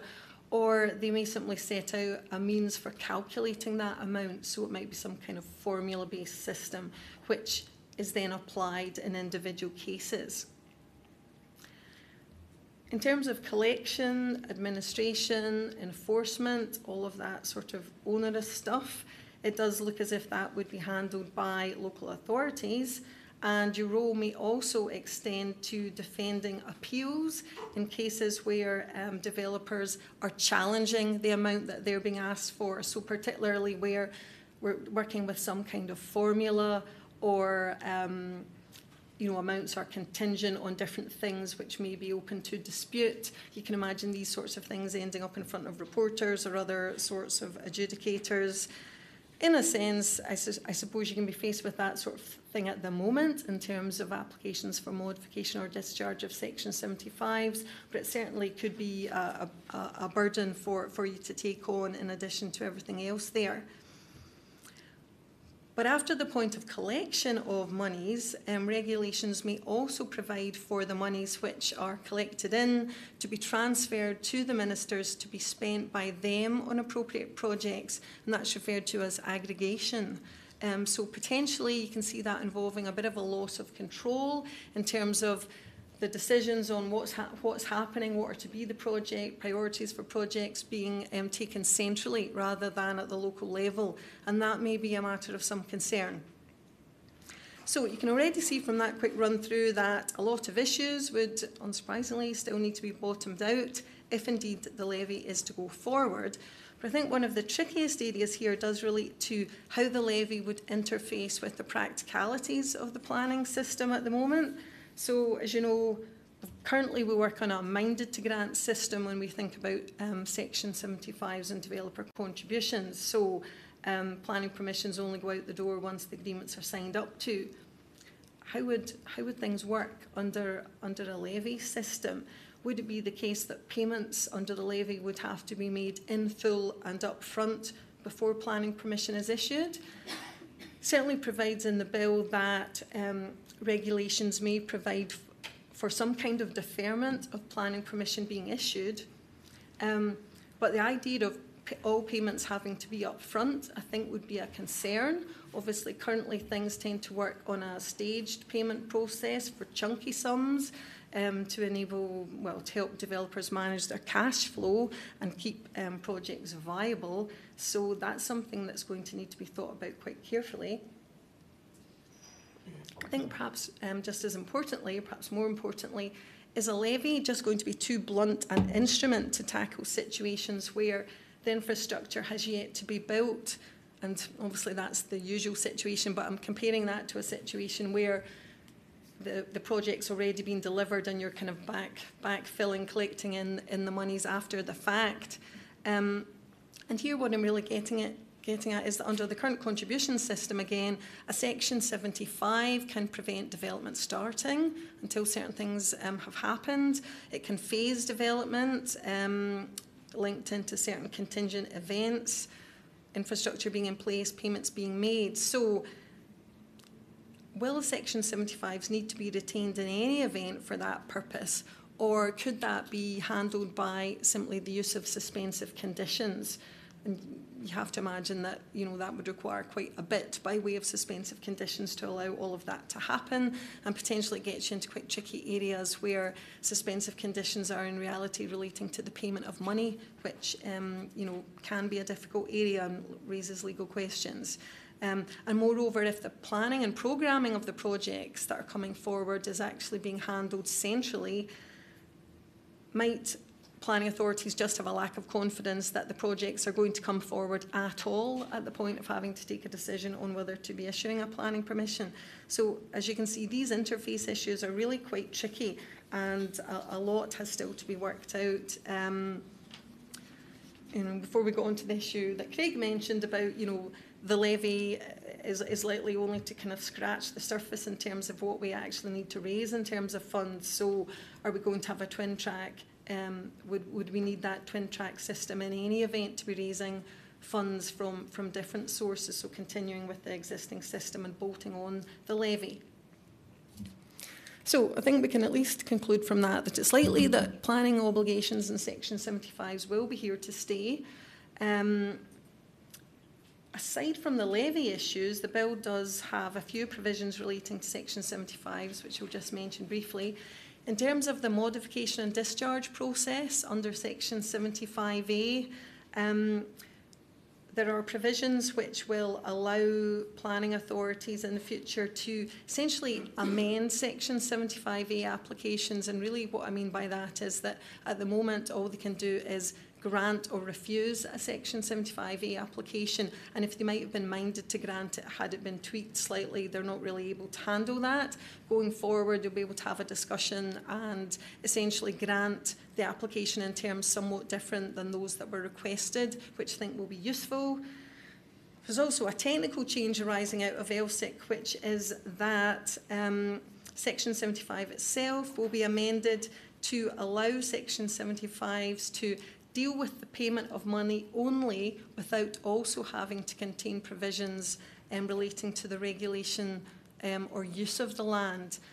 Wouldn't worry too much about that. It's really a technical change arising out of a small aspect of ELSIC, but it doesn't tackle the big problem which has arisen out of ELSIC. So it's really, you can regard it as a bit of a tidying up exercise. Just briefly, in terms of current trends, I think that use of templates for Section 75s will continue. It's definitely a good thing. Also can imagine that, and I've been saying this for a long time, but I'll keep saying it, I think that use of unilateral undertakings will increase over time, particularly for simple cases. And we should remember, of course, that Section 75s do deal with other things as well as dealing with developer contributions. So I think we will at some point see an upsurge in those. We're likely to be left with some kind of twin tracking system, as I've alluded to, with if the levy does come forward. And finally, just on the issue of timing, whatever happens to Section 75s in the long run, it's clear that they will be here to stay, at least for the foreseeable future. And Craig's given you the run-through of the sort of legislative timetable, regs coming through after all of that. You're going to be at least years hence before we get to the bottom of what's happening with all of this. So I think the message there is don't throw out your styles just yet. I think you're going to need them for the foreseeable. And just to close off, I think it's, you hopefully get the impression from this discussion and the conclusion that we started off with. Infrastructure is difficult. Infrastructure delivery is difficult. These are the issues that the government has been grappling with, and I think we're still far from the place of having any easy answers coming forward. So it will be, I'm afraid, as we always say at the end of these things, watch this space. Thanks very much, Karen and Craig. Got a few minutes for questions. Maybe take two together if we have some. Yep, so we've got one there. Just wait for the microphone. Out of all the, I appreciate it's very early stages yet, but out of all of the proposals that are in the bill, what do you think is the one standout potential big win for local governments going forward, if you had to pick one? We got another question. We'll take it at the same time. If you guys want to go to the podium, just so the microphone can pick you up. Yep. Okay. Just really, I was going to ask, sorry, I think Craig said in his presentation there's going to be no more supplementary planning guidance. Can I take it, is it the Elswick case that's a catalyst for that? That it was declared supplementary planning guidance was ruled unlawful? Okay, shall I perhaps pick up on that one first? I don't believe that it was the catalyst. Obviously, it concerns supplementary planning guidance, but I think the proposal to get rid of the SPG has perhaps been more to do with the feeling that there's a need to sort of streamline the number of documents that everyone is working with, and that following the introduction of the statutory SPG, we're getting absolutely overloaded with, and if you share the view, Craig, of just different publications which were becoming very unwieldy and sort of not user-friendly for, well, professionals, never mind members of the public, to navigate round. My own personal view is that with SPG, statutory SPG going, I think you were sort of alluding to this as well, Craig, something will have to come in its place. I suspect we're heading back to the situation that we had before, where you'll simply have non-statutory planning guidance, whatever it's actually called, whether it will be, PG or something else that people will, some new tag that they will stick on it. So it may then have a different, it will still be a material consideration in the planning process, and it may well be that developer contributions will still be dealt with under that banner, and won't really make a difference to the ELSIC issues. Yeah, I'd agree with that. I don't think ELSIC was the driver. I think Scottish Government have been really keen to make plans and planning documentation much more succinct and much more strategic. And I think, as Karen says, they see supplementary guidance as just adding too much detail to things. I do worry about it. I think there are some things which do need some of that guidance. And I'm not quite sure that circle can be squared just now. I think Karen's probably right. It's going to be through informal guidance and the way forward for things. As to how that plays out in the longer term, I'm not quite sure. And any wins for local government in the bill? Yeah, in terms of the big wins, a good question. And well, it's maybe one for the room, but I'm not sure that, whether the planning authorities will sort of really view themselves as huge winners at the end of all of this process. I think that in itself a good question. But I think there was general support certainly from the planning authorities for the move from the 5 to the 10 years on the LDPs, because that is very much aimed at freeing up officers' time and allowing perhaps distribution of staff from one place to another to focus on that delivery, and to allow them to sort of allow offers to be freed up from that kind of constant cycle of plan making, as Craig touched on earlier. However, that unfortunately I think will be counterbalanced by the introduction of the local place plans. So it's kind of, I feel it is a bit of a giving with one hand and taking away, with the other, which is unfortunate. Yeah. I'm not going to give you one big win, but I think that the big issue for me is resources. And I was quite, I wasn't quite happy with some of the way in which Scottish Government have perhaps articulated some of their thinking on this. As Karen said, the idea behind the 10-year development plan was essentially to use 3 or 4 years to, hopefully 2.5 to 3 years, to actually publish a development plan, and that would free up resources to deliver it. In the committee debates, the Minister thought that would actually free up resources to do stuff such as local police plans, as Karen said. But that's talking about staff resource, and there's still an issue in terms of a financial resource in there which hasn't been addressed. So for me, the big issue is how this, if this is going to be a cost-neutral bill. The financial memorandum accompanying the bill sort of tries to say that. I'm not convinced it is. I think, again, because of a lack of detail, we don't know all the processes and procedures which we'll have to go through, and that will all come out through regulation. So we need to keep a watching brief on that, absolutely. One sort of win on that sort of resourcing front is the provision for charging for different things. I think that has to be handled carefully, but I think there's some scope there for some things. But it's not quite been the sort of bonfire of the processes and procedures and that we maybe anticipated. There'll be some freeing up of permitted development rights. Not sure how much that will actually, what impact that will actually have. But it's for watching. Certainly that I think it's important, this resourcing thing, and I don't think we've got a totally clear idea as to what the implications are as yet. Okay, thanks very much both. Sorry, we're going to have to wrap up for our coffee break just now, but I'm sure Karen and Craig will be able to take their questions during that. Just one little piece of housekeeping before we go, in case anybody is wondering what the little blue and green postcard is.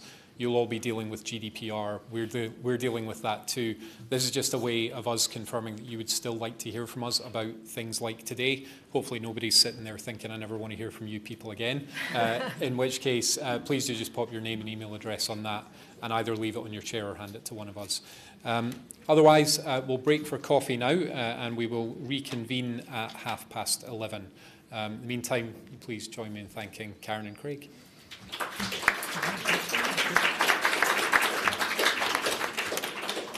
So coffee is just outside. Yeah, raised some issues I hadn't thought about.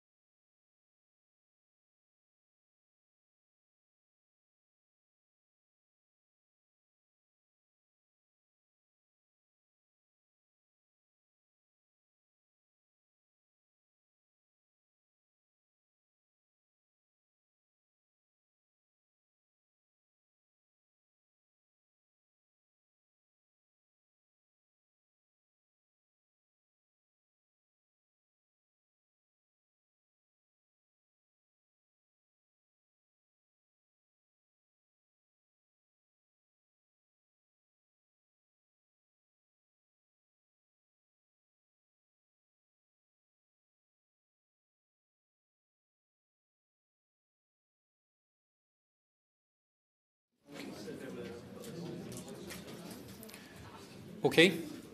Welcome back, everybody. Still just bringing in a few stragglers, but want to keep us to time as much as we can. So without further ado, we're going to kick off our third session, which is on energy service companies, and is going to be delivered by Sarah Jane MacArthur, who's a partner in Brodies Energy and Infrastructure team, and Sarah Jane has particular expertise in relation to ESCOs and combined heat and power. So over to you. Thanks very much, Charles. And what are we at? Is it still good morning? Yep, good morning, everybody. So, a brief outline of what I'm proposing to cover today. I have put quite a lot in here to cover in the time available, but don't worry, if your latest burning issue isn't here, then there should be time for some questions at the end. And I'll also apologise in advance, there are quite a lot of words on my slides.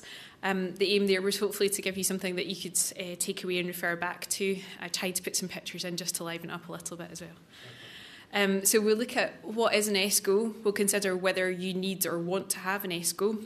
I'll look at the powers of local authorities to do energy projects more generally and to set up ESCOs. And I'll look at quite quickly through some additional points and lessons learned from things that we've been doing with ESCOs more recently. And finally, as you've already been talking about new duties this morning, I'll look briefly at the new duty that's coming in terms of local heat and energy efficiency strategies. So, what is an ESCO? We lawyers always like to start with our defined terms, but it's really important here because the term's used quite a lot and in a wide range of circumstances without people really knowing the context of what an ESCO is or what it's doing in any particular case. So I did a quick Google search because that's usually everyone's first port of call, and I think the first three answers you get are that ESCO is a manufacturer of engineering components, a publishing services company, and the classification of European skills, competencies, qualifications and occupations, which doesn't even spell ESCO. So not much help there. It means many different things to many different projects, but broadly it stands for Energy Services Company, but does that actually help you? In commercial terms, because that's where energy services companies are most frequently used, it's an umbrella term for a lot of different activities. It usually involves the provision and management of an energy solution for a particular site or a particular area or for a particular business across a range of sites. So, for example, ASDA might employ an ESCO to deliver an energy solution for their entire business. Or a commercial developer might be looking at setting up an ESCO or employing an ESCO to provide energy services for a particular development.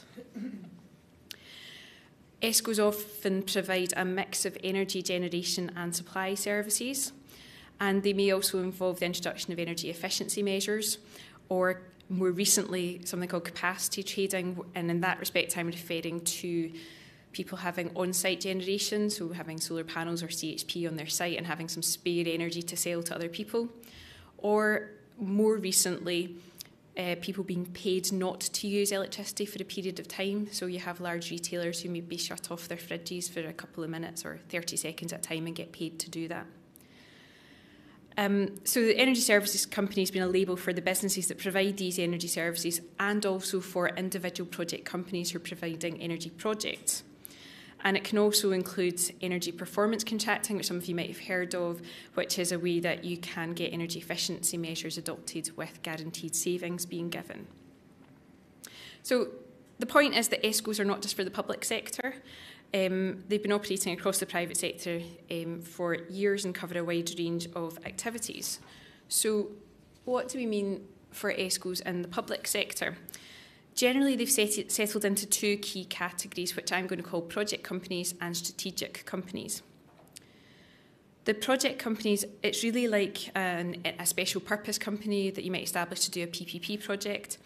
It's established to deliver a particular energy project to a defined set of customers and to own the necessary infrastructure, rights and contracts for that project. An example of that would be Aberdeen, set up Aberdeen Heat and Power to deliver its first heating project. Although, of course, Aberdeen Heat and Power has expanded and developed to deliver a lot more projects than those initial ones. Alternatively, you could set up a strategic ESCO that would be established to deliver a strategic aim, such as providing energy efficiency advice or delivering a range of fuel poverty measures or coordinating the delivery of a number of different energy projects.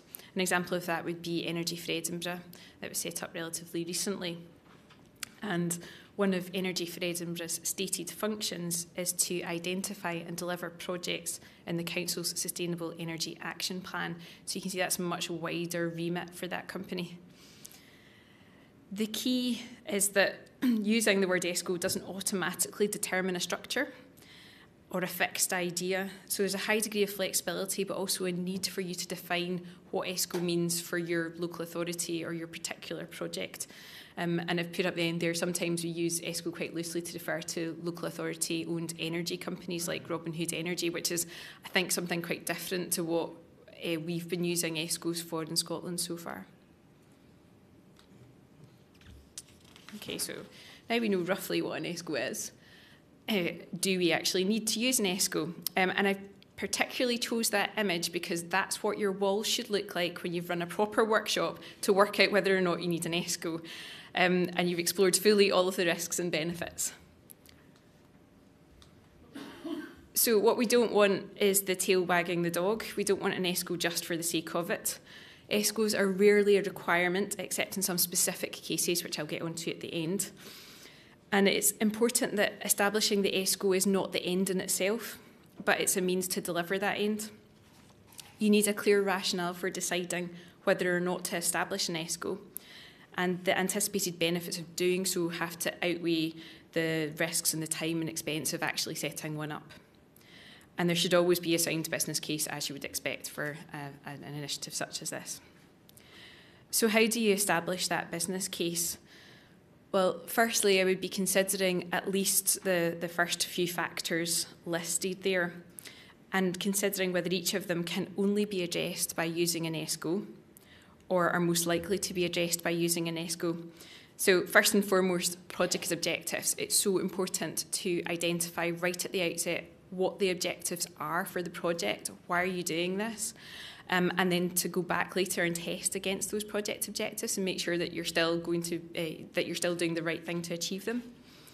And the consideration here is whether an ESCO will better help you achieve those project objectives. It's also important to identify the project constraints, technical, legal, financial, and again consider whether an ESCO will help you address some of those constraints or whether they might in fact intensify some of those constraints by separating out the ESCO from powers that the local authority has. It's important to assess each individual local authority's risk appetite for doing these projects and consider whether an ESCO might help by taking some of that delivery risk slightly one step removed from the authority, or whether in fact the creation of the ESCO and the governance that comes along with that is actually just too much of a risk in the first place. So there's two sides to that as well. You need to consider how you're going to finance and fund your ESCO and your energy project, and again consider whether the ESCO enables you to attract more finance because it allows you to more easily get private sector finance in, or does it actually cut off access to some funding routes that you'd be planning to use through your own local authority sources. Capacity and capability to deliver could be enhanced by using an ESCO because you can bring in more expertise to the ESCO business. But equally, capacity and capability to actually manage and run the ESCO needs to be considered as well. And in terms of the private sector investment options, if you're planning to go down a joint venture route, then an ESCO might be beneficial because you can then have a way for each party to own shares or own a proportion of the ESCO. But it's not essential. You can do that contractually as well. The key message here is that there needs to be quite a lot of time investment in the early stages of the project to understand whether an ESCO is required or desirable, and make sure that you've spent time identifying the elements and then driving the delivery model rather than setting out from the start saying we want to do an ESCO, how do we justify it? I did say that I would mention briefly a couple of the areas where you might need an ESCO if you're trying to establish a topical structure. Now, I'm not the procurement expert, so procurement questions to Charles in the front row, please. If you want to establish a topical structure, then each of the public sector participants in that structure would need to have control over the vehicle, so it would probably be easiest to set up an ESCO to achieve that.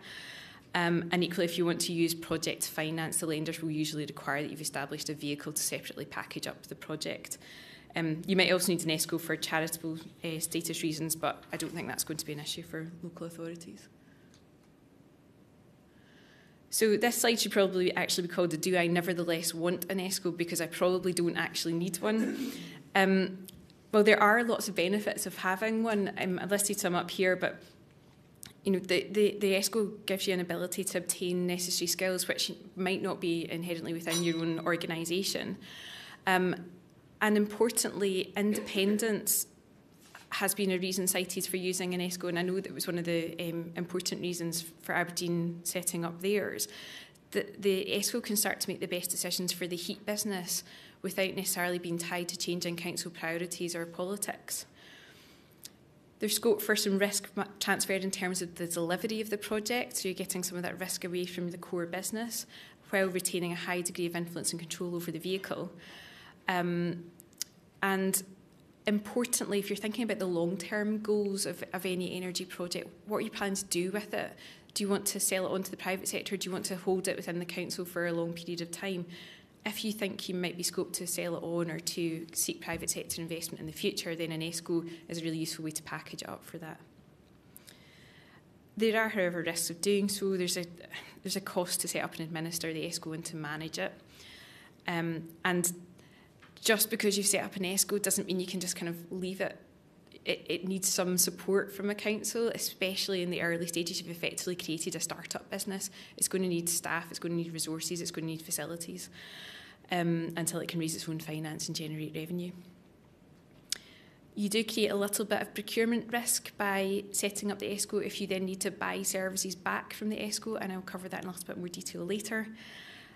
And while independence is a good thing, independence can also lead to divergence from what the council want to achieve. So that governance and management of the ESCO is really important, and I'll cover that in a bit more detail later as well. So if you've decided you're going to do an energy project and you're going to use an ESCO, we'll move on to the powers to do that. And apologies, there are a few packed slides in here. So the primary power for local authorities to do energy projects is in section 170A of Local Government Scotland Act 1973. So that confers the discretionary function on the local authority to produce and supply heat and electricity. There's a lot more flexibility in that power with respect to heat rather than electricity. So in terms of heat, councils can produce heat, they can buy it, sell it, supply it onto premises in their local area or without their local area. So there's maximum flexibility in relation to heat. There's then also a bank of additional powers in section 170A and 170B for dealing with putting heat infrastructure, so pipes in the ground, and dealing with metering and access to read meters. Those are not present for electricity, and the powers around electricity are quite a bit more constrained. So councils can only supply electricity if they have generated it from waste, if they've generated it alongside heat, or if they've generated it from a particular specified list of renewable sources, although that list is relatively long. It's important to note that electricity is subject to regulation under the Electricity Act 1989, and these local government powers don't override the Electricity Act. The kind of health warning that comes along here is if you have a project which includes the generation, distribution or supply of electricity, doing those things without a licence or without a licence exemption is a criminal offence. So please can we make sure that if you're doing that, that we've correctly either applied for a licence or made sure that it falls within the licence exemptions that are available. And there are plenty of licence exemptions available, particularly for the types of decentralised energy projects that you'll probably be looking at, but they're quite complicated and you need to make sure that you've ticked all the boxes. Section 170A and B confer discretionary powers, so there's no need to link them to other functions, although in practice they probably will be linked to some other functions in terms of your Climate Change Act duties and maybe even some education or housing duties that you have as well. We also then need to consider Section 69 of the Local Government Act 1973, and as you'll know, that's the ancillary power to do things to facilitate or that are conducive or incidental to the discharge of functions. So because Section 170A is your discretionary function, you can then use Section 69 to do things which are ancillary to that, including setting up the ESCO. It can also, in theory, be used for the ancillary electricity infrastructure you might need to plug the gap in Section 170 in relation to electricity infrastructure. But again, just make sure that it's not being used to override the licensing structure that sits within the Electricity Act. Obviously, Section 69 does require a primary function, so the easiest one to use would be Section 170A, but you could also refer back to your Climate Change Act duties as well.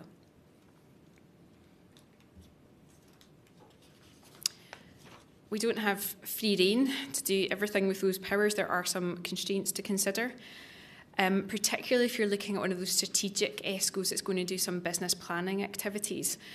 There's a piece that needs to be done before you've outsourced that business planning activity to the ESCO, because they need to be doing that in fulfilment of a strategy which the local authority has already thought about, considered, including its aims and objectives, and put some parameters around before you outsource it completely to an ESCO. If you hand over too much strategy development to the ESCO without having considered what the strategy would be and the controls around it, then you risk creating governance issues, but also resulting in a potentially challengeable delegation of functions, which opens you to judicial review risk. So again, coming back to that governance piece around what you're asking the ESCO to do. Power to borrow, very important for ESCOs where you're looking to fund particular projects. Obviously, that's Schedule 3 of the Local Government Act 1975, and there are plenty of powers to borrow in there, but they're not completely unconstrained. Even if you're carrying out the project yourself, there will be caps on the amount of borrowing for capital expenditure, but it becomes a bit more problematic when you're also thinking about potentially borrowing to fund an ESCO and an ESCO's expenditure. And that also might present issues in terms of complying with internal treasury management. There shouldn't be any problem with giving upfront grants or loans if you have the resources to do that, but again, just be considerate if you're borrowing in to do that, that might be a problem. And if you're going to be a customer of your ESCO, if it's going to be providing services or energy, then you do also need to bear in mind the best value duty to make sure that the ESCO will deliver the best value solution to your business as usual alternative. Finally, in terms of constraints, I wanted to cover commercial trading. Where you are setting up an ESCO and it's going to sell heat and or electricity to third parties, that will almost certainly be commercial trading, particularly if those third parties are businesses or even domestic users who are not your own social housing tenants. There is power within the Local Authorities Goods and Services Act 1970 to trade, but that's subject to a limit set by the Scottish Ministers. And as the Scottish Ministers have not in fact set a limit, that limit is in fact 0. It takes you quite a lot of reading of that section to get there, but that's where you end up. So Scottish Ministers' consent is required for the commercial trading activity, and Scottish Ministers are now aware that their consent is required for commercial trading in these scenarios. You can potentially get around it by establishing a not-for-profit ESCO. So if you didn't set up an ESCO to deliver a project and you said that was not-for-profit, then there would be no sort of commercial revenue coming back to the council. So we think that's a potential way around it. But obviously, if you actually want to get the revenue back from the ESCO, then that doesn't really work. So I said I would run through some additional points and lessons learned that we've had from working on ESCOs relatively recently on recent projects. Now, there are a few things in here that I'm not the expert on, again, but I think they're relevant in terms of what we've been looking at recently. State aid. State aid has to be considered on each of these projects where we're looking at, particularly where we're looking at commercial schemes. So consider who your ESCO is going to be serving. You know, is it just providing services back to the council, social housing tenants, or is it actually working like a business and working like an energy supplier? If it's the latter, it's almost certainly caught by state aid because it's performing like an undertaking.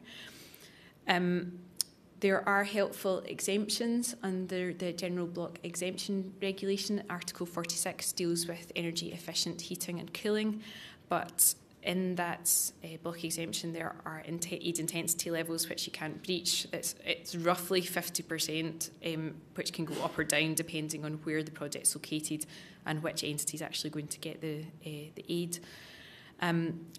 So it's really important if you're going to get grant funding into your project. So, for example, if your project has secured LCITP funding from Scottish Government, those programmes are often already sized to meet the aid intensity levels.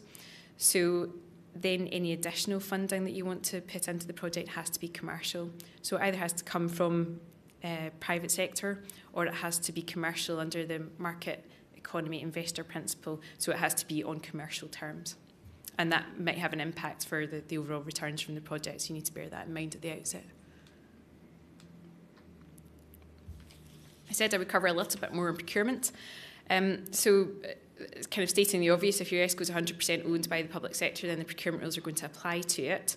However, ESCOs, helpfully, can also be utilities, because if they are going to own or operate an energy network, then for some of the procurement they're doing, they could be caught by the utilities procurement regs. And there's also a helpful procurement exemption in there under the utility rules for bulk purchase of energy onto a network. So if you're going to set up a heat network to buy heat from your local energy from waste plant, that heat purchase doesn't need a procurement process, so it's one you can tick off the list. Obviously, the usual design, build, operation, maintenance of any energy project that the ESCO delivers, or the provision of services that it requires, will need a competitive procurement. You can obviously consider the use of appropriate frameworks. I underline the word appropriate there because you need to make sure that the framework you're using, actually the people on it can deliver the energy services and the particular skills that you're looking for, and perhaps set one up if you're going to be doing lots of projects, or set one up jointly with your neighbouring authorities. The last bullet here, where the local authority is also going to be a customer of the ESCO. If you as a local authority do an energy project such that you have generated some energy which you're then going to use, there's no procurement issue because you're effectively self-supplying. However, if you then establish an ESCO which generates some energy and then wants to sell that energy back to you, you may have created a procurement risk. The council may actually need to procure that energy back. The only way around that really is to make sure that the ESCO complies with the Controlled Persons Controlled Persons Administrative Arrangement, and that's where the council's exercising control over the ESCO in the way that it does over its other departments, that the supplies being made by the ESCO to the council is at least 80%. So if you're setting up an ESCO to do lots of other commercial supplies, that's not going to work. And also there can be no private sector investment in that ESCO. So if you're setting up a joint venture ESCO, then you have got a procurement risk. We're sure there are ways to mitigate and manage that procurement risk, but it's just to be aware that it's there if you set up the ESCO. Okay, I've mentioned governance quite a bit. ESCOs are ALIOs, and there's been quite a lot in terms of the governance of ALIOs and how we get that right from Audit Scotland and others. And I think the message here is that there has to be quite a lot of work done at the outset to make sure that the ESCO you're going to set up is going to be properly governed and managed. The factors that you need to be taking into account are what's the ESCO being established to, what's its objectives, and how far can it then deviate from those objectives in the future. And that business planning process, of how it's going to implement its objectives, how much control does the local authority need over that? How's the ESCO going to be managed? If you're setting up a company, who are going to be the directors? Will they all be councillors? Will you bring in private sector individuals to bring additional expertise? Who will have the deciding say in any decisions that are any decisions that are made? There need to be policies and procedures for managing and monitoring, but also consider whether there are policies and procedures that the local authority would want its ESCO to be complying with, and how easily it is to transfer those on to what is effectively a start-up business. But fundamentally, it's about regulating the relationship between the ESCO and its parent public body. Don't underestimate how long that's going to take and how many internal stakeholders are going to need to participate in that conversation and in the approval process. As I think people have thought it's much more straightforward than it is once you start getting all the various departments involved.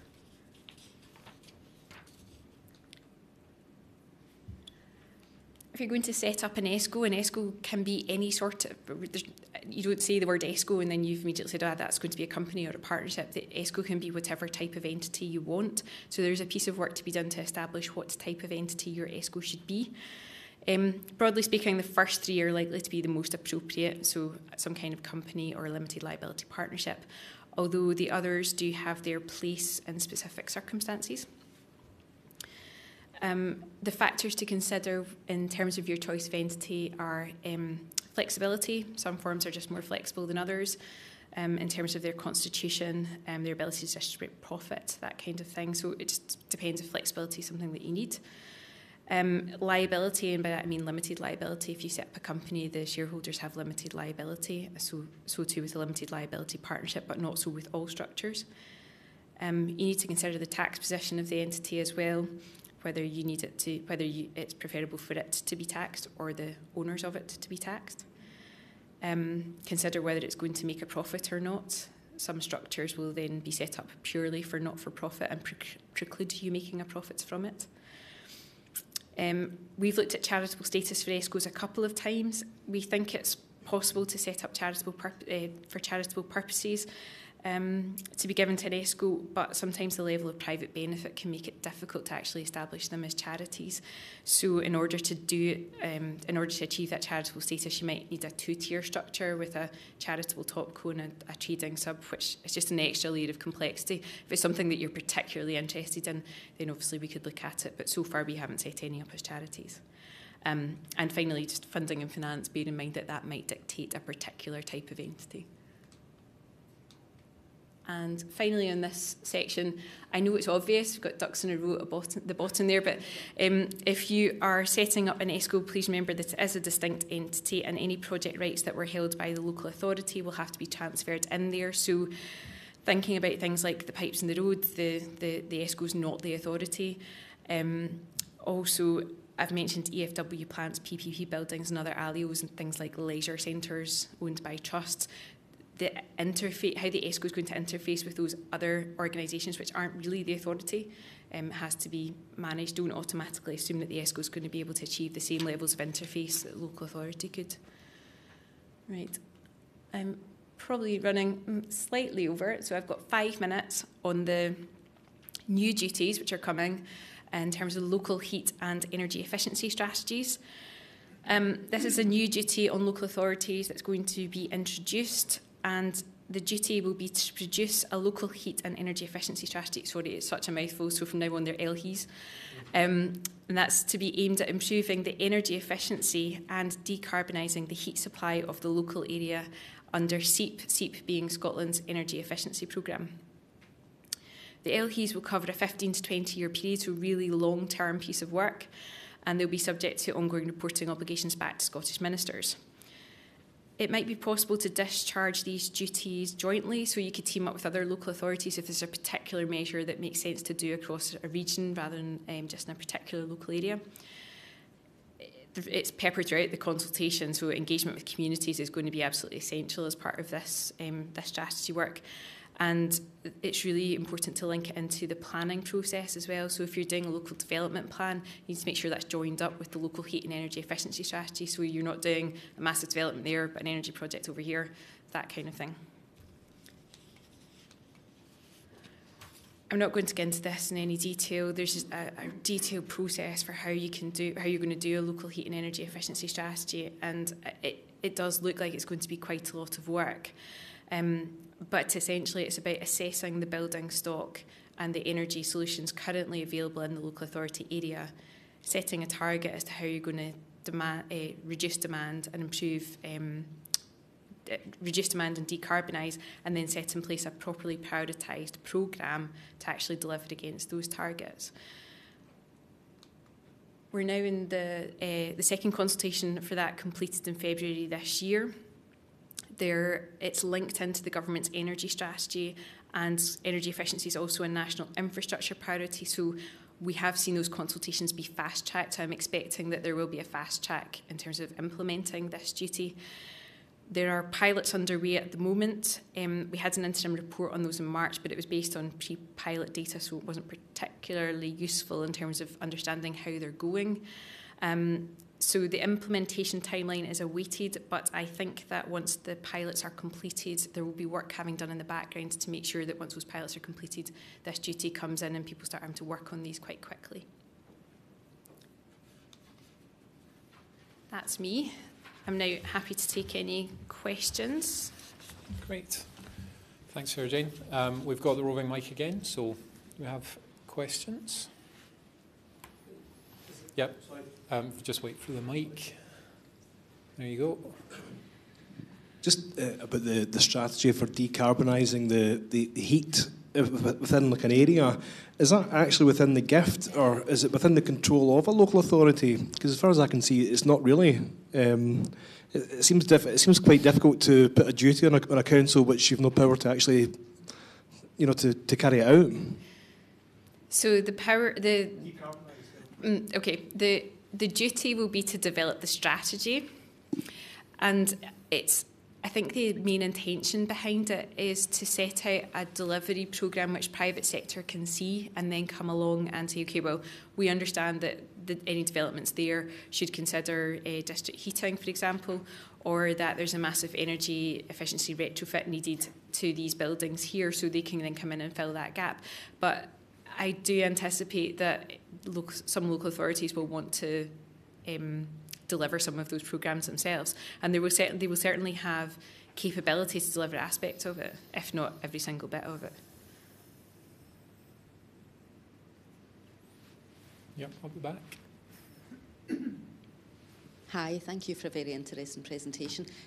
Just to summarise, this is an area that's new to me, but in terms of the 1970 Act, local authorities have the power to deliver heat and electricity without setting up an ESCO. Yes. And it does appear that for a small-scale scheme, it does seem, an ESCO seems a bit of a sledgehammer to crack a nut.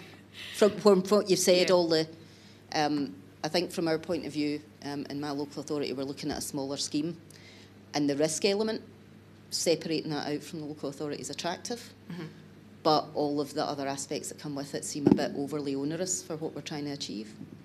So we've been doing, just through LCITP and the funding streams that have come out after that as well, I think we've done about 12 or 13 business cases over the last 12 months for a range of different public sector bodies, so not just local authorities.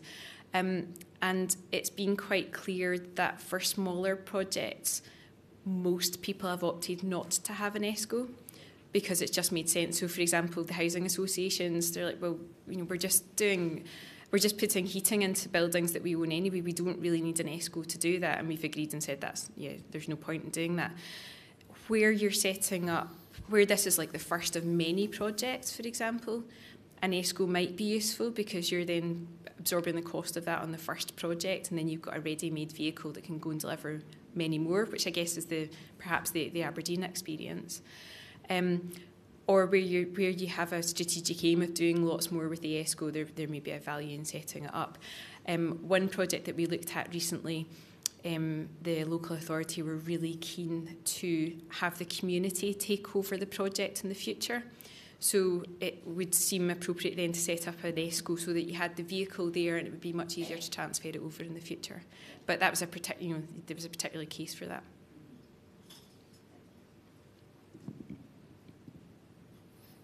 Anything else? Excellent. Nope. Dazzled by your clarity. I've bombarded you with too much. Okay. In that case, I'll get our next panel up. And in the meantime, if everybody could just thank Sarah Jane in the usual manner. Thank you very much. So our final session for the morning. Who wants to bring this up? Yep. So is the year in review. So a case roundup. And this is going to be delivered by Neil McLaren, who is managing associate, promoted to managing associate as of yesterday in the government in the government regulation and competition team, and also Douglas Waddell, who's a senior solicitor in the GRC team.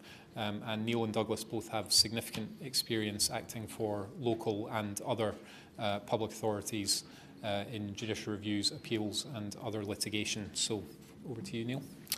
So our session's entitled A Year in Review, a Case Law Roundup. Now, we're mindful that as local authorities, there's an overwhelming amount of case law that affects the work that you do. And we know that because we get weekly updates from our library which summarises those cases. And we're happy to share those with you as well. So one of the things that we have been doing recently is giving local authority clients access to our regular bulletins. So if you are interested in seeing all of the cases that affect you, then speak to Jackie or me at the end.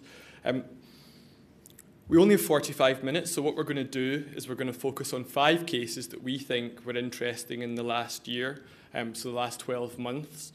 We're focusing on Scottish cases only. But we're very conscious that this is the last session in a morning with a lot of content which you've had to absorb. So what we wanted to try and make it a bit more interesting for you.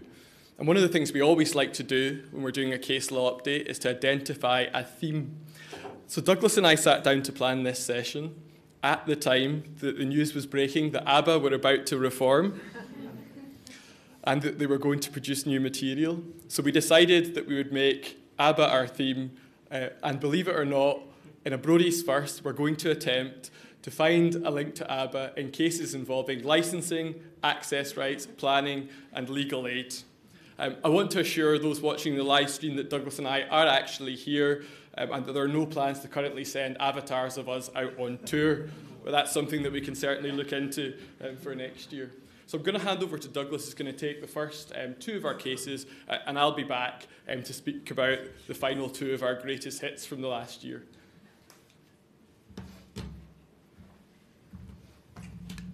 Thank you very much. I appeal for the board in that case. Well, I hope you approve of what I'm about to say then. Good afternoon all. Thank you very much, Neil. So the first case I'm going to talk to you about is a licensing case which was an appeal to the Sheriff and was NATL Amusements against North Lanarkshire Licensing Board. And what this case is about is that it was an application by a Coatbridge cinema complex operator to vary the terms of their premises licence to sell alcohol within the cinema complex.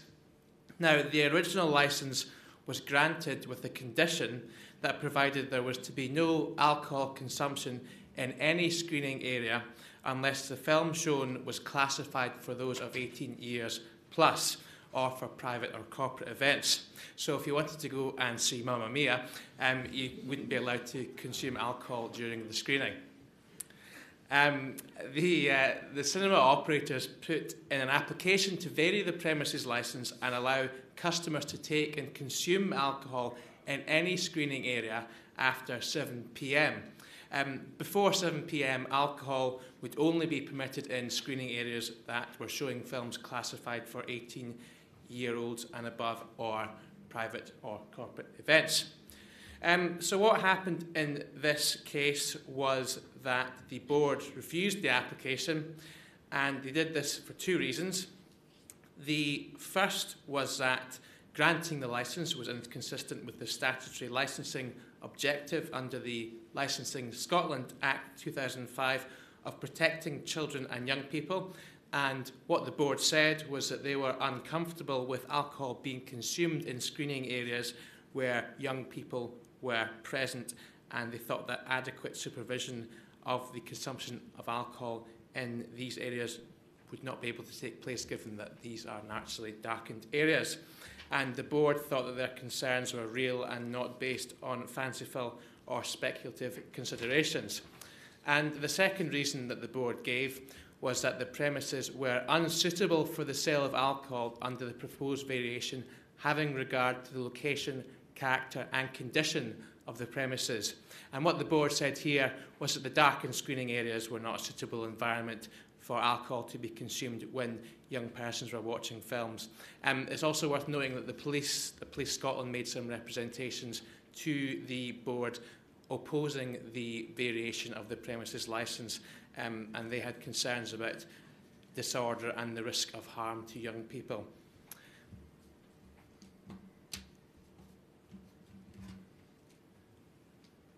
There we go. So the board's decision was appealed by the cinema operators on the basis that the board had exercised their discretion unreasonably. And what the operators said was that they had reached a decision for which there was no proper or adequate factual basis.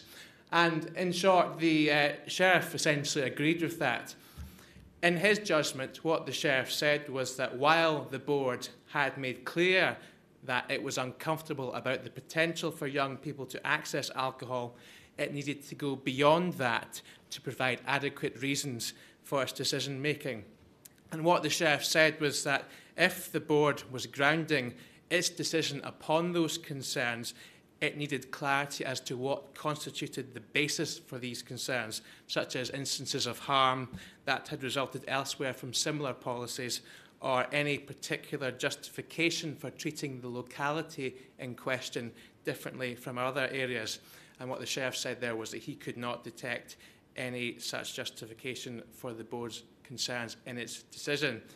And as a result, the Sheriff considered that the reasons provided by the board were inadequate and that the board exercised their discretion in an unreasonable fashion.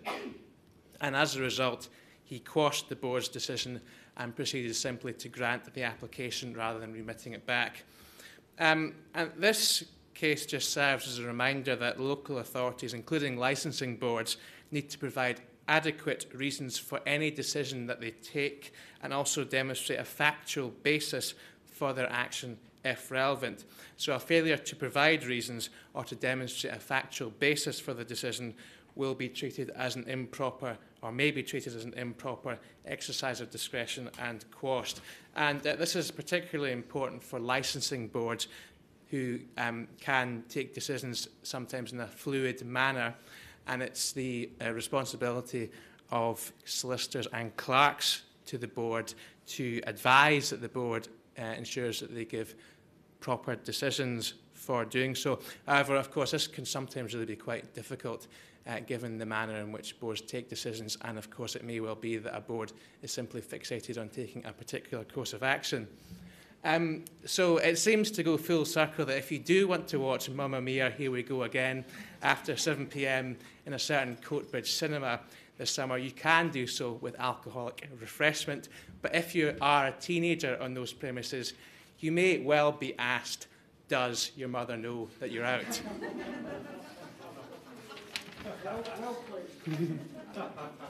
That's probably about as good as it's going to get from me.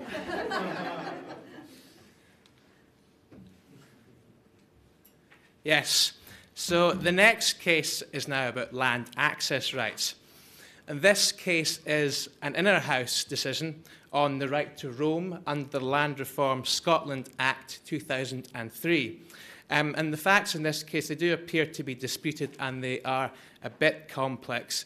But basically, the landowner is a company based in Liechtenstein and owns a large estate in the Trossachs.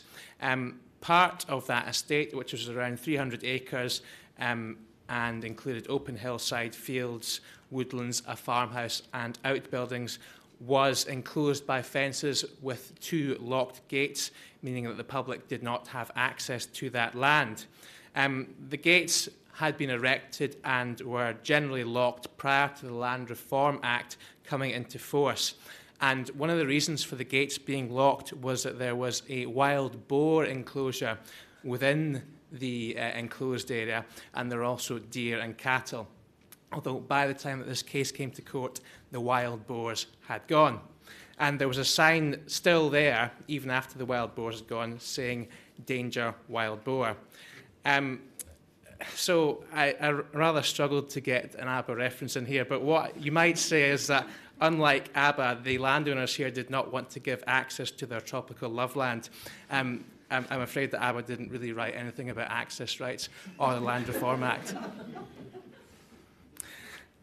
So the Park Authority then proceeded to issue a notice stating that the landowner had contravened the public access provisions of the Land Reform Act by erecting the wild boar sign and locking the 2 gates. And the notice required the landowner to remove the sign and unlock the gates. This notice was appealed by the landowner to the sheriff. There we go. So there were really 2 points to the appeal, and the first was about Section 14 of the Land Reform Act, which prohibits landowners from taking certain actions with the purpose or main purpose of preventing or deterring the use of access rights. And these might include erecting fences, locking gates, putting up signs, amongst other things. And the second point was that the gates had been erected and locked prior to the Land Reform Act coming into force, and therefore the land was not covered by the public access provisions of the Act. So the Sheriff allowed the appeal on the basis that as the gates had been in place and locked before that Act came into force, the access rights were not applicable to the land. And he also allowed the appeal on the basis that the purpose of the landowner locking the gates was to manage the land responsibility due to the presence of potentially dangerous animals within the enclosure, and his purpose was not to prevent or to deter responsible access.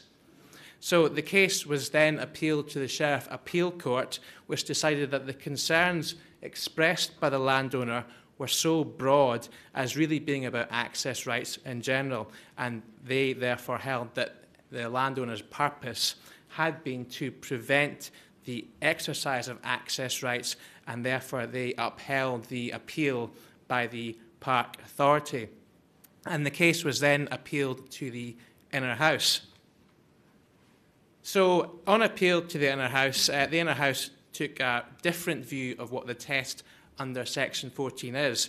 So it decided that the test about the landowner's purpose or main purpose was not a subjective test. That is, it was not about what the landowner's intention was in putting up the gates.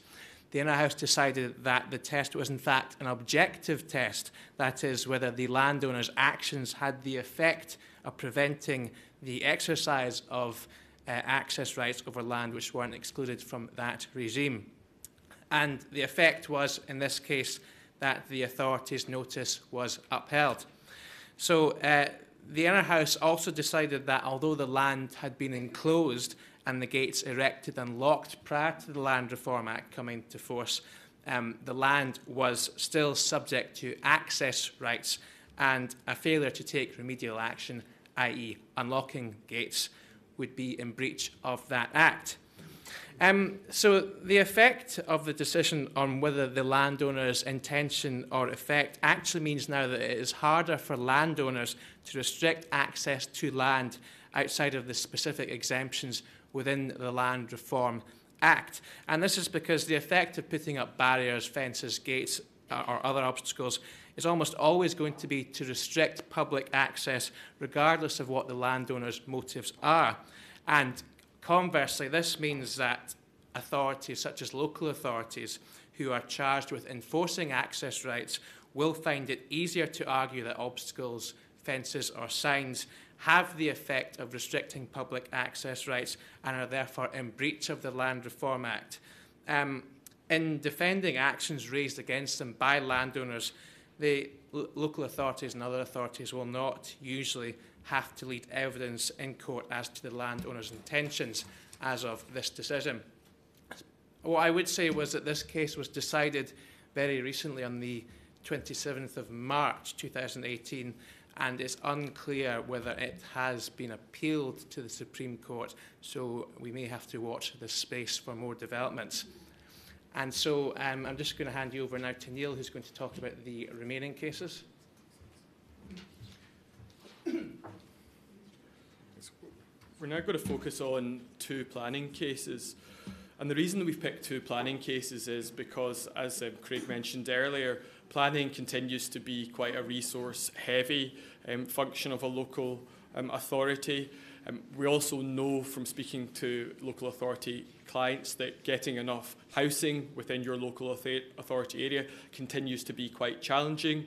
And the fact is that whenever there is a permission granted for a significant development that is challenged by objectors, that generates a lot of resource that is needed to go into defending that action. It can be time-consuming, both in terms of the hours that need to be put in on the ground operationally, but also in the length it might take before you get a decision.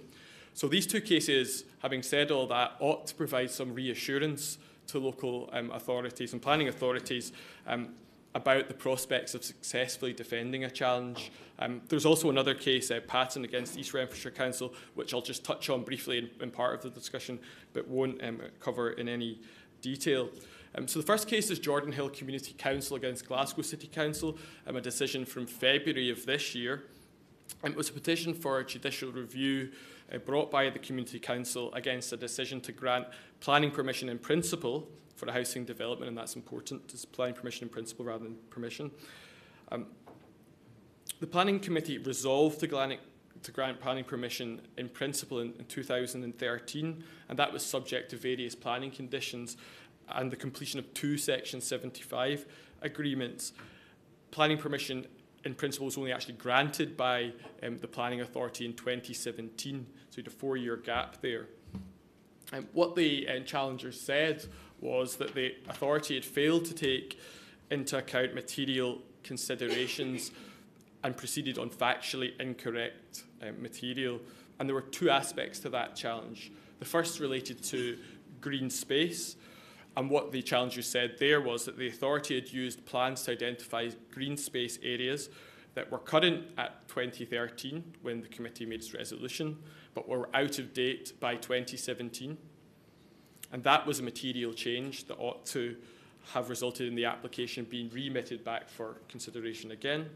And the second challenge was similar in that it related to traffic impact and public transport provision, again saying that the material was now different in 2017 than that which was presented in 2013, and again that the application should have been remitted back for that reason. So in essence, it had been so long, and that's your ABBA reference, which we're very much into diminishing returns now, between the resolution and the grant of planning permission in principle, that it should have been returned to the committee for reconsideration. So this is a case all about what material needs to be produced and that would lead to an application going back to being reconsidered again. It is an incredibly lengthy judgment, as judgments often are, from Lady Wolfe. I think it is a good judgment to read if you're ever asked to give advice to a planning committee or to planning colleagues. And the reason I say that is that at paragraph 36 of the judgment, there is a set of legal principles which are agreed between the parties, and they are all the big hitters of planning law when it comes to advising local committees. They talk about the well-understood concept of planning judgment and the principle that the court will not interfere with planning judgment unless a planning authority has behaved in a way that is unreasonable or irrational. It talks about how you identify a material consideration, and it's described quite eloquently. That is just something that when you're looking at the scales of a decision that's going to be taken, it's a factor that would tip the scales one way or the other in terms of determining the application. And it also sets out all of the criteria that you would need to consider if something new comes to light and you're thinking about whether this means you need to send that application back to committee to be reconsidered again. So an incredibly helpful full passage in the judgment. Absolutely. Indeed, absolutely. So, so petitioners here had not demonstrated that the changes in green space or the provision of traffic or transport were sufficiently material to demand reconsideration. And even if they had done so, they would still require to demonstrate that there was a real possibility that the authority would have reached a different decision based on this information. And that's part of what's known as the Leckhampton criteria, based on a case, the Queen against Leckworth, which talks about the sorts of things that you would need before sending a case back.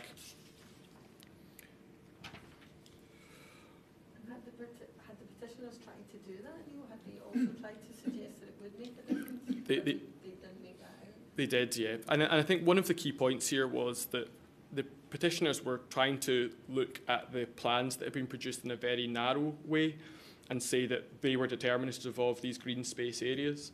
But what the council said in response is that it was clear that the plans were indicative only and that the actual development would be structured using the Section 75 agreements. And that was the way in which you were going to understand the extent to which the green space would be used. A final point just on this slide before I move on is that the respondents in this case tried to challenge the standing of the petitioners to bring proceedings. And what Lady Wolf said about that is that that challenge harked back to an overly restrictive approach to standing, referring to the case of AXA, and saying basically that that was now gone, effectively as a challenge in a situation like this where you had a community council in the area who had objected to the application, and it was quite clear that they had standing to bring it. I've said that I would mention the Patton case briefly. The respondents, well, the interested party in that case, the developers Taylor Wimpey and Cala, also brought a standing challenge there, and again the court dismissed it fairly shortly, saying it was quite clear in that case that a local resident who had objected to the development, albeit in that case not in name, had standing to bring a challenge. So we take from that case and from Jordan Hill that challenges to standing are rarely going to succeed now. You would have to think very carefully, I think, before you brought a challenge on that basis. So moving on to the case of Byram against City of Edinburgh Council. So again, this is another challenge brought by judicial review, this time to the grant of planning permission for a hotel development within a conservation area. It was the development of the Central Library on George IV Bridge. And the grounds of challenge here were that the authority had failed to have regard to the duty to the desirability of preserving the setting of a listed building. So here the Central Library is a listed building, and by setting they mean the views of the Central Library and the ability to see the Central Library. They'd also failed to take into account a material consideration, which was the change of classification of that listed building. So it was due to change from a B listed building to an A listed building, and also that the authority had not properly assessed the issue of air quality and had therefore not exercised its planning judgment properly. So this was a challenge on the rationality or unreasonableness of the way that the planning authority had dealt with the evidence before it. People who have heard me speak about this case before will know that my favourite thing about it is that the Cowgate is described as a canyon in the decision. Now, that is certainly not the scenic description I would give it on a Saturday night. It's certainly the Wild West. So here the petition was refused, and I said a moment ago that these cases ought to be reassuring to planning authorities, and this one is in particular, because what it says is that the courts will not interfere with planning reports. What they say is that planning reports have got to be concise and focused, and they're not required to respond to every single matter that's raised by objectors. They need to be read by an informed reader. And the risk is that if you take an alternative approach, you'll have reports on handling that will become long, elaborate and defensive. And that is what the courts want to avoid, because they recognise that planning committees take decisions in different ways from courts, and that elected members take decisions in different ways from courts. So really, this really strengthens, I think, a local authority's hands if you're ever faced with a challenge about the detail of your report of handling. And often that's where challenges will go first. They'll pore over the detail of that, particularly if they're an objector, and say, I objected to this application. Where here in this report is my objection reflected? And what the court says is that not each and every objection needs to be considered. And again, that was also part of the challenge in Patton and failed in that case, really building on what was said in Byram by the court, which is a decision that had come out just before the Patton case was heard. On the listed building challenge, what the court said is that it was not a material consideration. Everybody knew that the building was going to move from Category B to Category A, and it didn't really make any difference to the determination of this application. It might have been a different situation if the building wasn't listed and was about to become listed, but here it was just a category change, and in any event, it was known to all of the parties. And finally, the authority was entitled to reach the view that there was no information on air quality to refuse the application, and that was not irrational or perverse. Now, interesting here is that, as you do in a lot of cases, you had an expert report prepared by the applicant, and all you had on the other side of that was a letter from Environmental Services saying that they had some concerns about the air quality considerations. And one of the challenges the petitioners tried to run is that that wasn't good enough. You really needed two competing expert reports in order to resolve that issue, and the court said you didn't. The authority was entitled to review the expert evidence that had before it, even if that was expert evidence prepared by an applicant, and to exercise its planning judgment to determine what that meant for the application.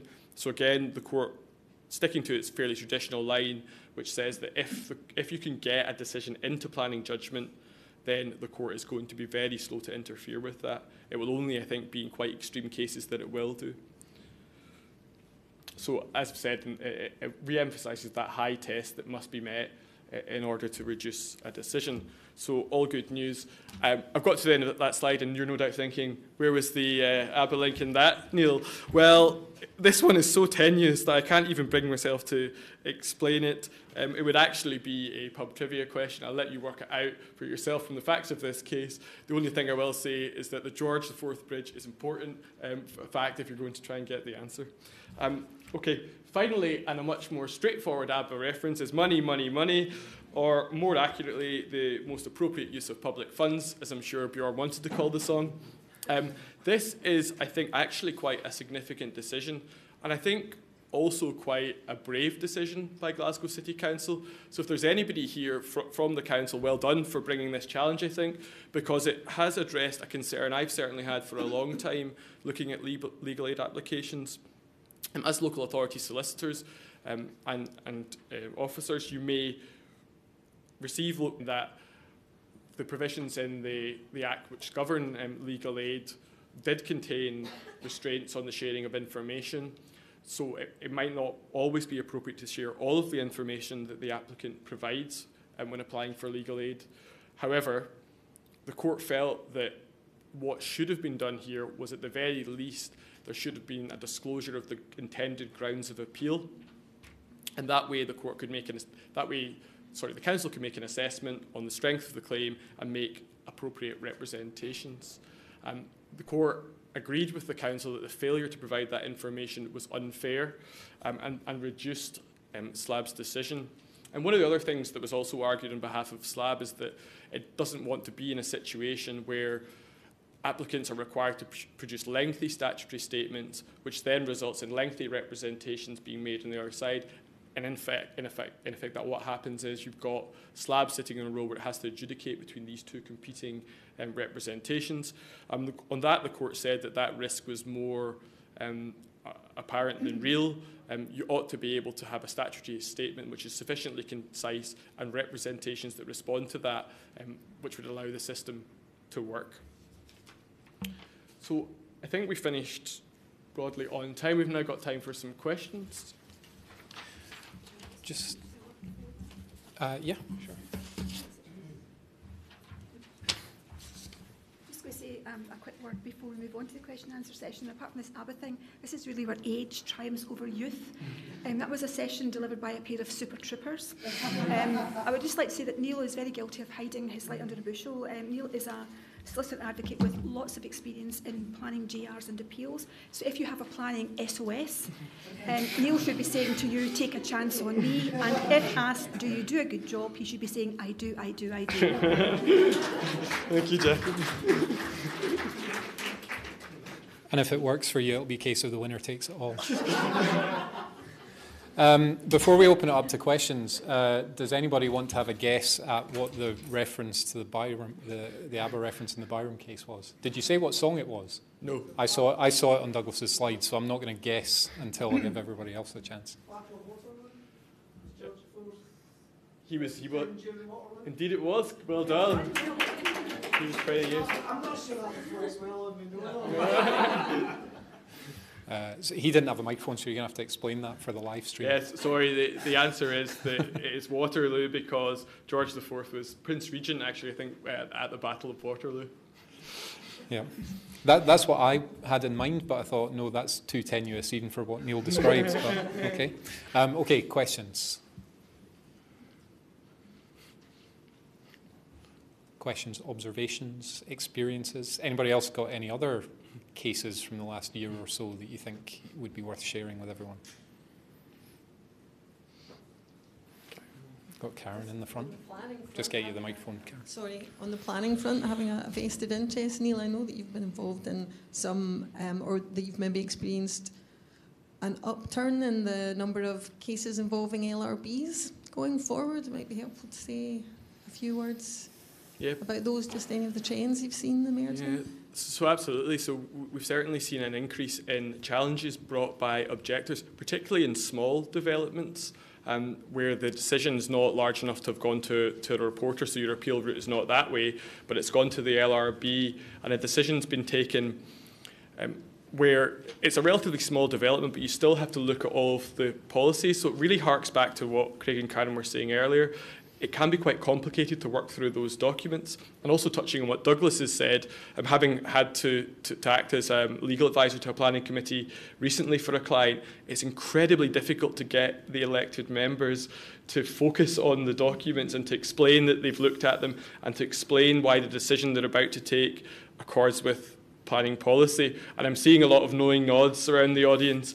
But the risk for elected members is that they then take decisions that are vulnerable to challenge. And we've seen at least 2 cases which haven't gone to appeal where the advice that we've given has been, I think you're going to have to concede this because of the way in which the decision has been taken. But so that's certainly one of the trends we're seeing is an increase in LRB challenges. And you've still got that sort of consistent stream of sort of developer to developer challenges that are also in the background too. Any more questions, comments? Nope. Okay. Thanks very much to Neil and Douglas. Would you guys mind moving the slides on one? So I think we've got your contact details first. If anybody does want to take advantage of that. Just before we close, well, first of all, thanks very much to Neil and Douglas for their session.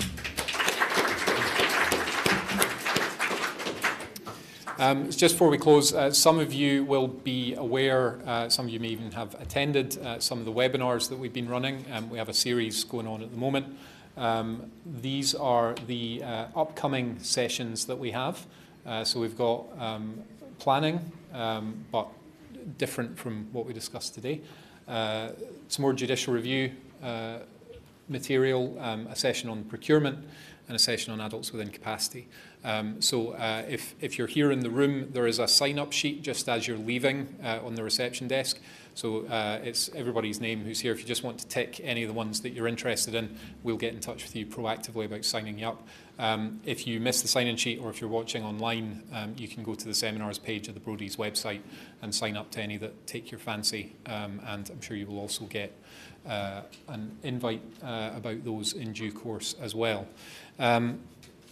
You will get an email asking for your feedback. We're always very happy to have that. In particular, if there are any other issues that you'd like us to cover in webinars or in future conferences like this, I'd love to have that on board. Particularly if you're watching online, we know that there are people watching online. We're not just speaking into the ether. What we don't know is who you are or where you are. So if you want to give us any feedback, then please do just drop us a line to let us know how you found the experience. The slides, I think we will be sending them out, so apologies if anybody's got writer's cramp from trying to scribble everything down as they've been going, but you will get those. Otherwise, I think that's all of our administrative requirements. I'm very pleased to release you back into the wild slightly earlier than billed. Thanks very much for coming, and we'll see you again soon.